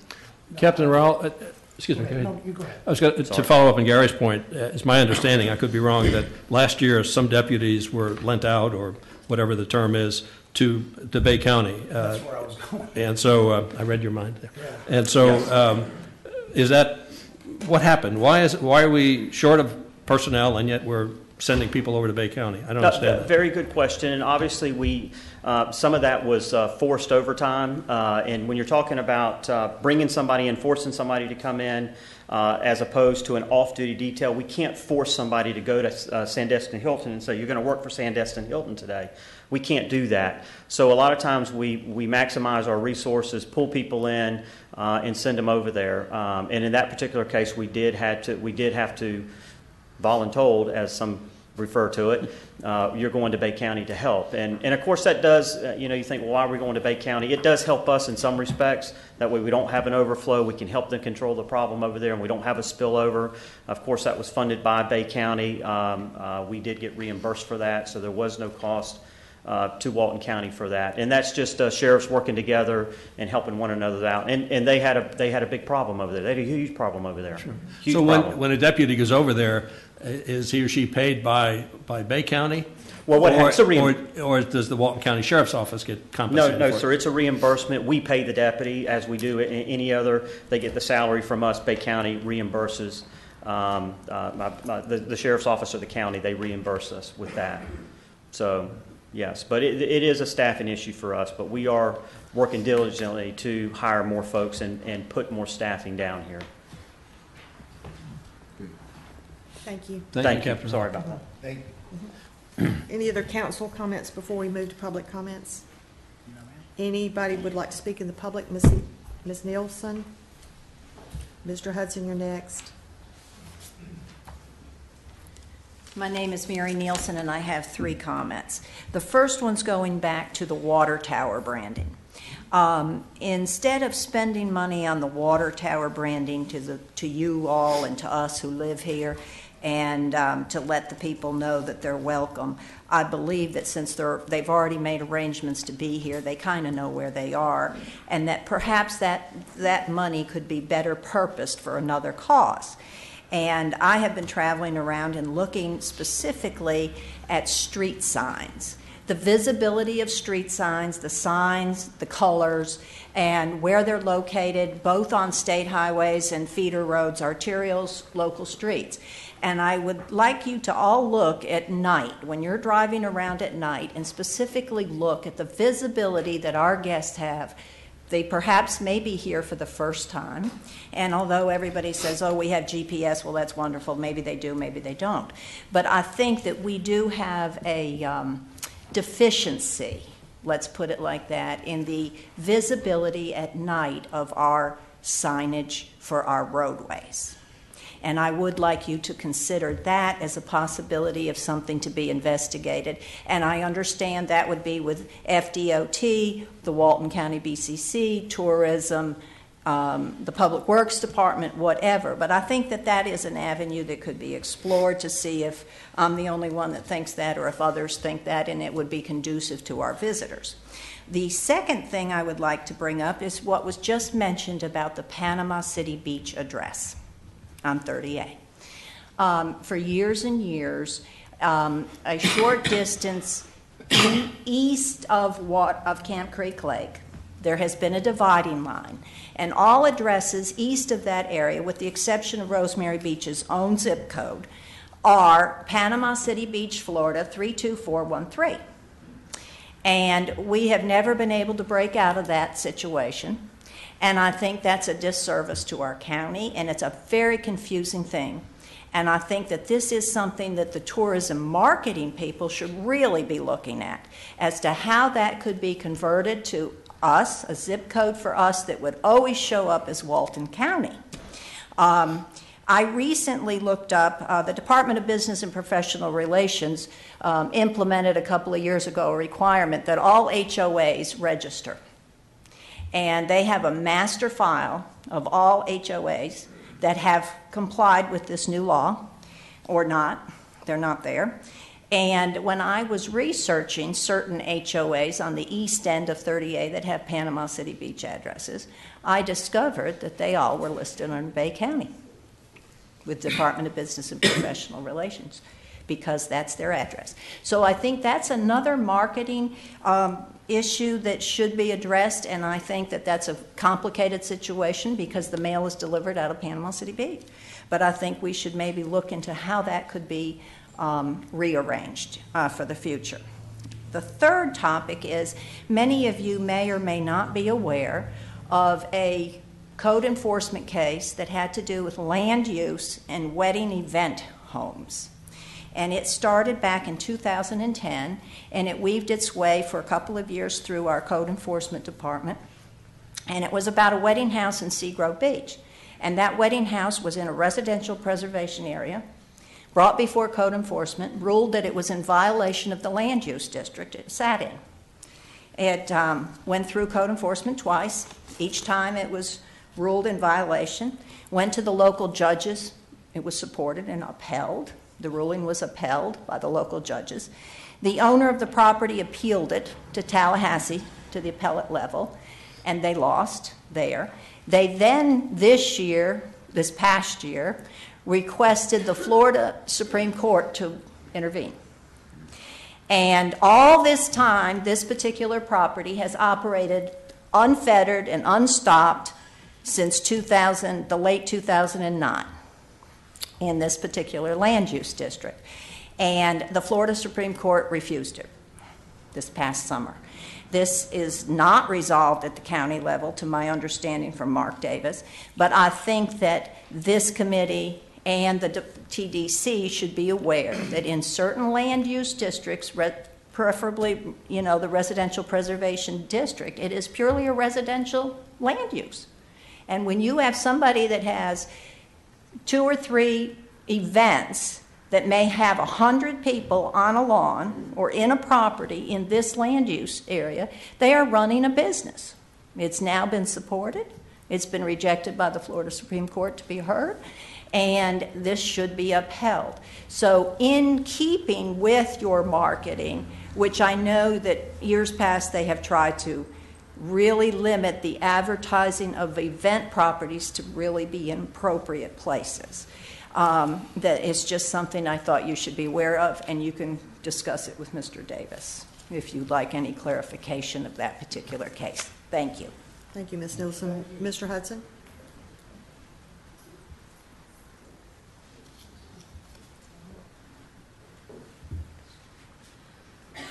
For the record, my name is Bob Hudson, and I'm the director of the Walton County Taxpayers Association. I want to speak on comments by Mr. Norris and comments by Commissioner Jones that were made this morning.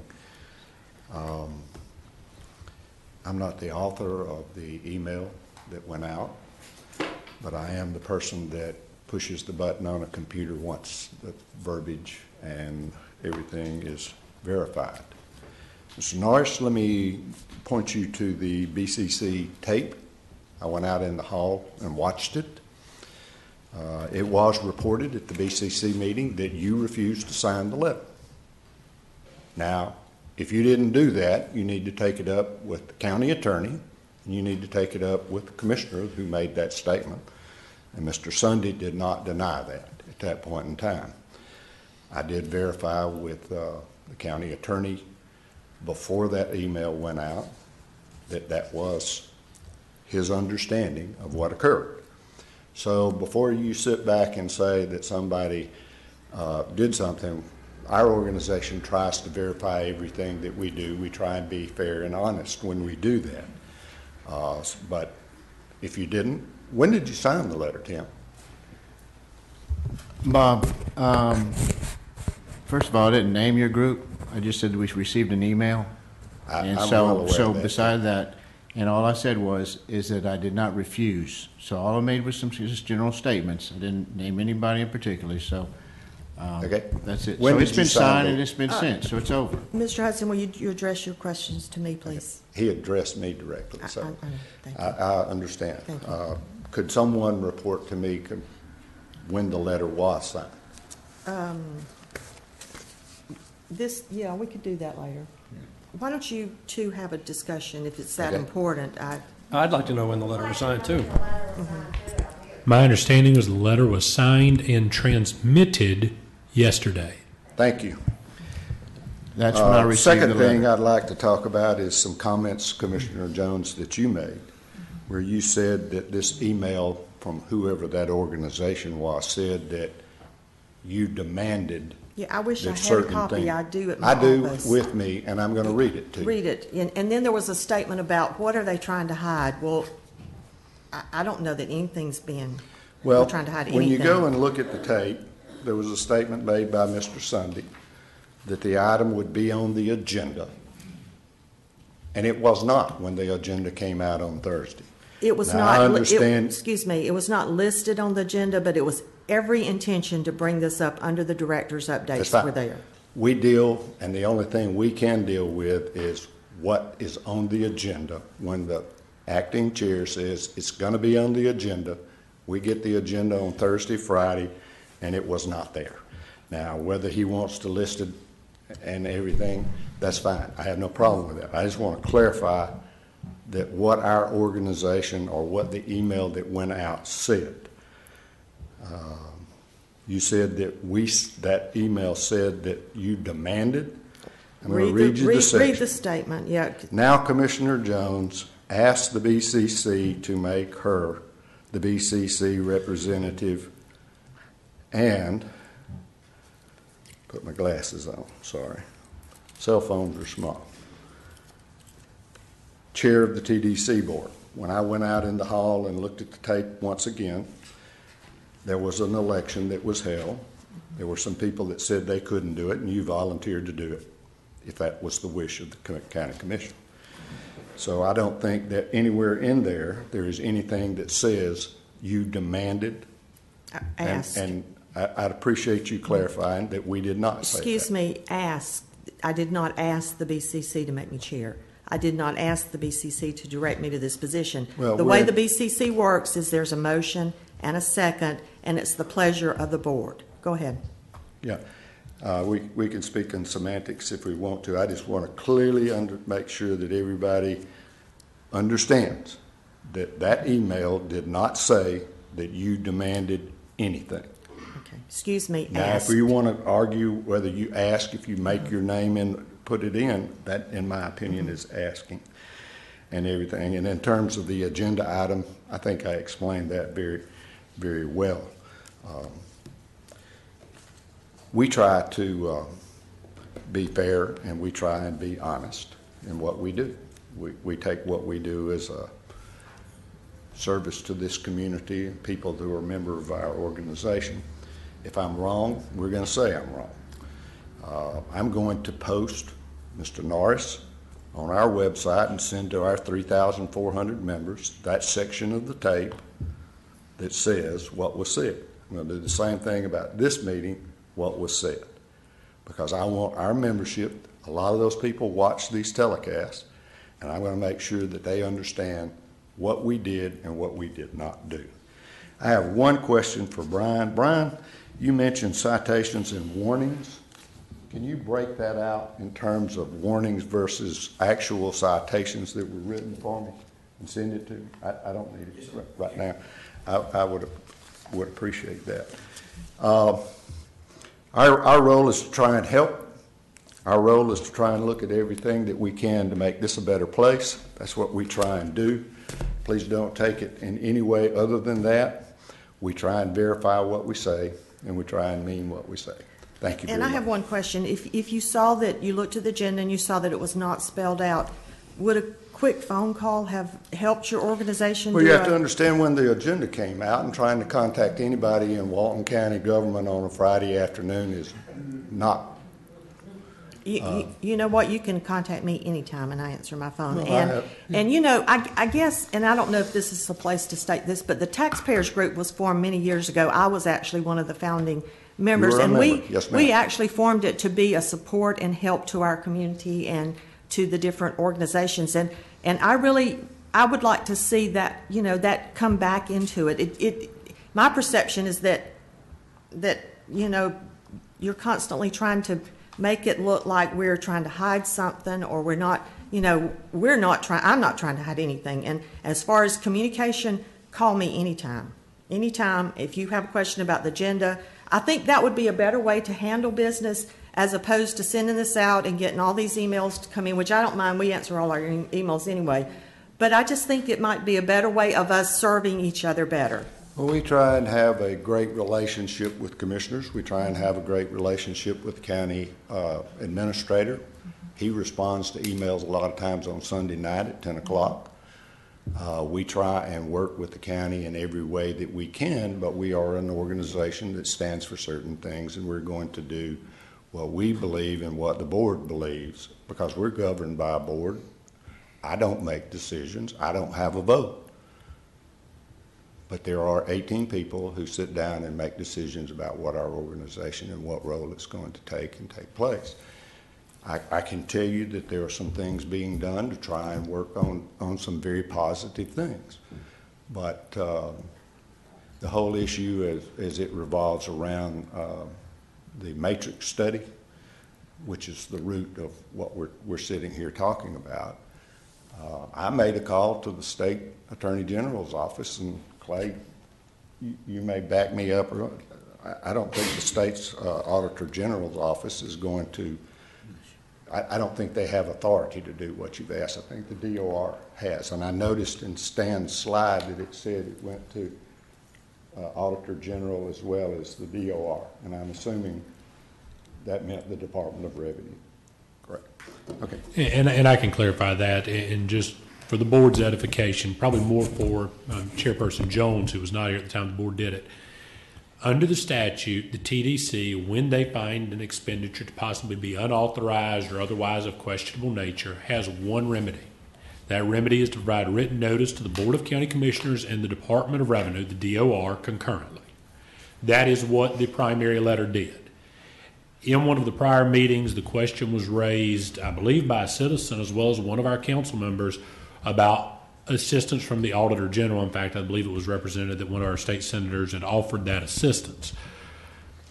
I'm not going to weigh in on whether or not the Auditor General actually has the jurisdiction to do so. The Auditor General they basically determine what their jurisdiction is. We can't really do that. So what we did, though, in an abundance of caution, was to send the letter that went to the BCC and to the DOR with a cover letter to the state's Auditor General to ask if their office is able in any way to provide any assistance on that matter, that we would welcome it. It's basically an open invitation should they find they have jurisdiction. And secondly, Madam Chairperson, just for the clarification on the agenda, I think I probably need to interject that on staff, just because I know this is an issue that this entire committee has been concerned about in terms of when these letters were going to go out. Last week, Mr. Sunday and I spoke on Thursday regarding what we need to do on this issue. As they had still not been sent at this point in time, he and I discussed. I said, well, have we talked to the chairman at this point, Chairman Norris? As it turns out, we're in a little bit of a unique situation here. We don't truly operate under Robert's Rules of Order in the county, as many of the citizens here and board members know. So it's not necessarily an orderly succession when the BCC appoints a new chairperson. That's why Mr. Norris actually opened the meeting today and passed the gavel. It's not as though we elected him in the course of the meeting. So I said, look, let's reach out to the chairman at the time and see. Mr. Sunday reached out to Mr. Norris, spoke to him. I spoke to Mr. Norris on Thursday of last week. He indicated to me the issues that had come up and why the letters had not been executed yet, and that he was prepared to do so. He was going to be out of town. I said, okay, fair enough. We'll get them signed as soon as you're back in town at the start of the week. Mr. Sunday and I spoke again, and for the TDC's knowledge, he asked, do we need to have it as an agenda item? I said, at this point in time, you can address it under your director's update because there's no additional action required by the TDC. If, however, these letters don't get signed, and I believe Stan can chime in on this, I told him before we'll expect that we were probably going to have the council asking us why they haven't been signed, because they told them they would get an update on it. So it was conditioned on that happening. That's why I said it could be addressed under his update, because unless a member, it was a unanimous approval, so unless a member who had voted for those letters wished to reconsider it, there was no further action this board could actually take. So that's why it was not a separate listed agenda item for action purposes or otherwise, because of those conversations I had in which I was instructed that they would be executed on Monday. And again, to my knowledge and from what staff's advised me, that was the case. So if that created any confusion to the TDC council, my apologies to you as well. That's why that was. It was a non-action item and something that I believe was going to be addressed as a simple update once they had been sent. And I honestly don't know if they made it in your package or not once they were signed. But yes, and to Mr. Miller's earlier question, they were the exact letters that we reviewed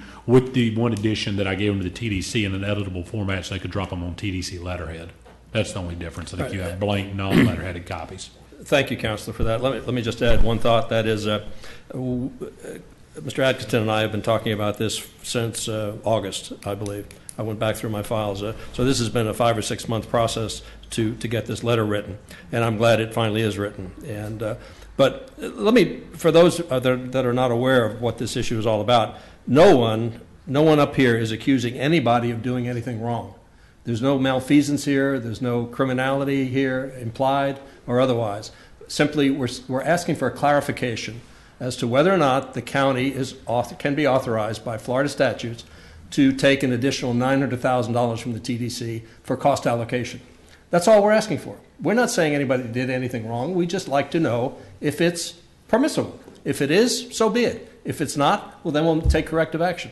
So there's no reason to get defensive about this. There's no reason to accuse anybody to feel accused of doing something wrong. It's simply we as a TDC have one responsibility, one only, and that is to watch the money. Everything else is beyond our control. We are charged with watching the money, and that's simply what we're doing. We're asking people in positions of authority to say, is this a legal use, an authorized use of the money? And if it is, it is. We'll move on. If it's not, well, then we'll do something differently. So I don't want to make more out of this than that seems to be being made out of it. And the hesitancy, even to the point of not answering the question as to when the letter was sent, seems to be to complicate the matter. I'm glad it was sent. It's over with. Now we'll hear from whoever wants to respond in Tallahassee. So, Mr. Sunday, thank you for making this thing happen. Betty?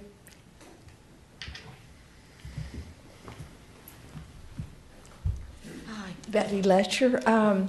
2 comments. First of all, I would like to really thank Brian Killenberger. I had called on him to clean up the Inlet Beach Park, and whoever he got to do that work did a fantastic job. Brian does a wonderful job. Call on him, he does whatever, so I wanted to give him a compliment.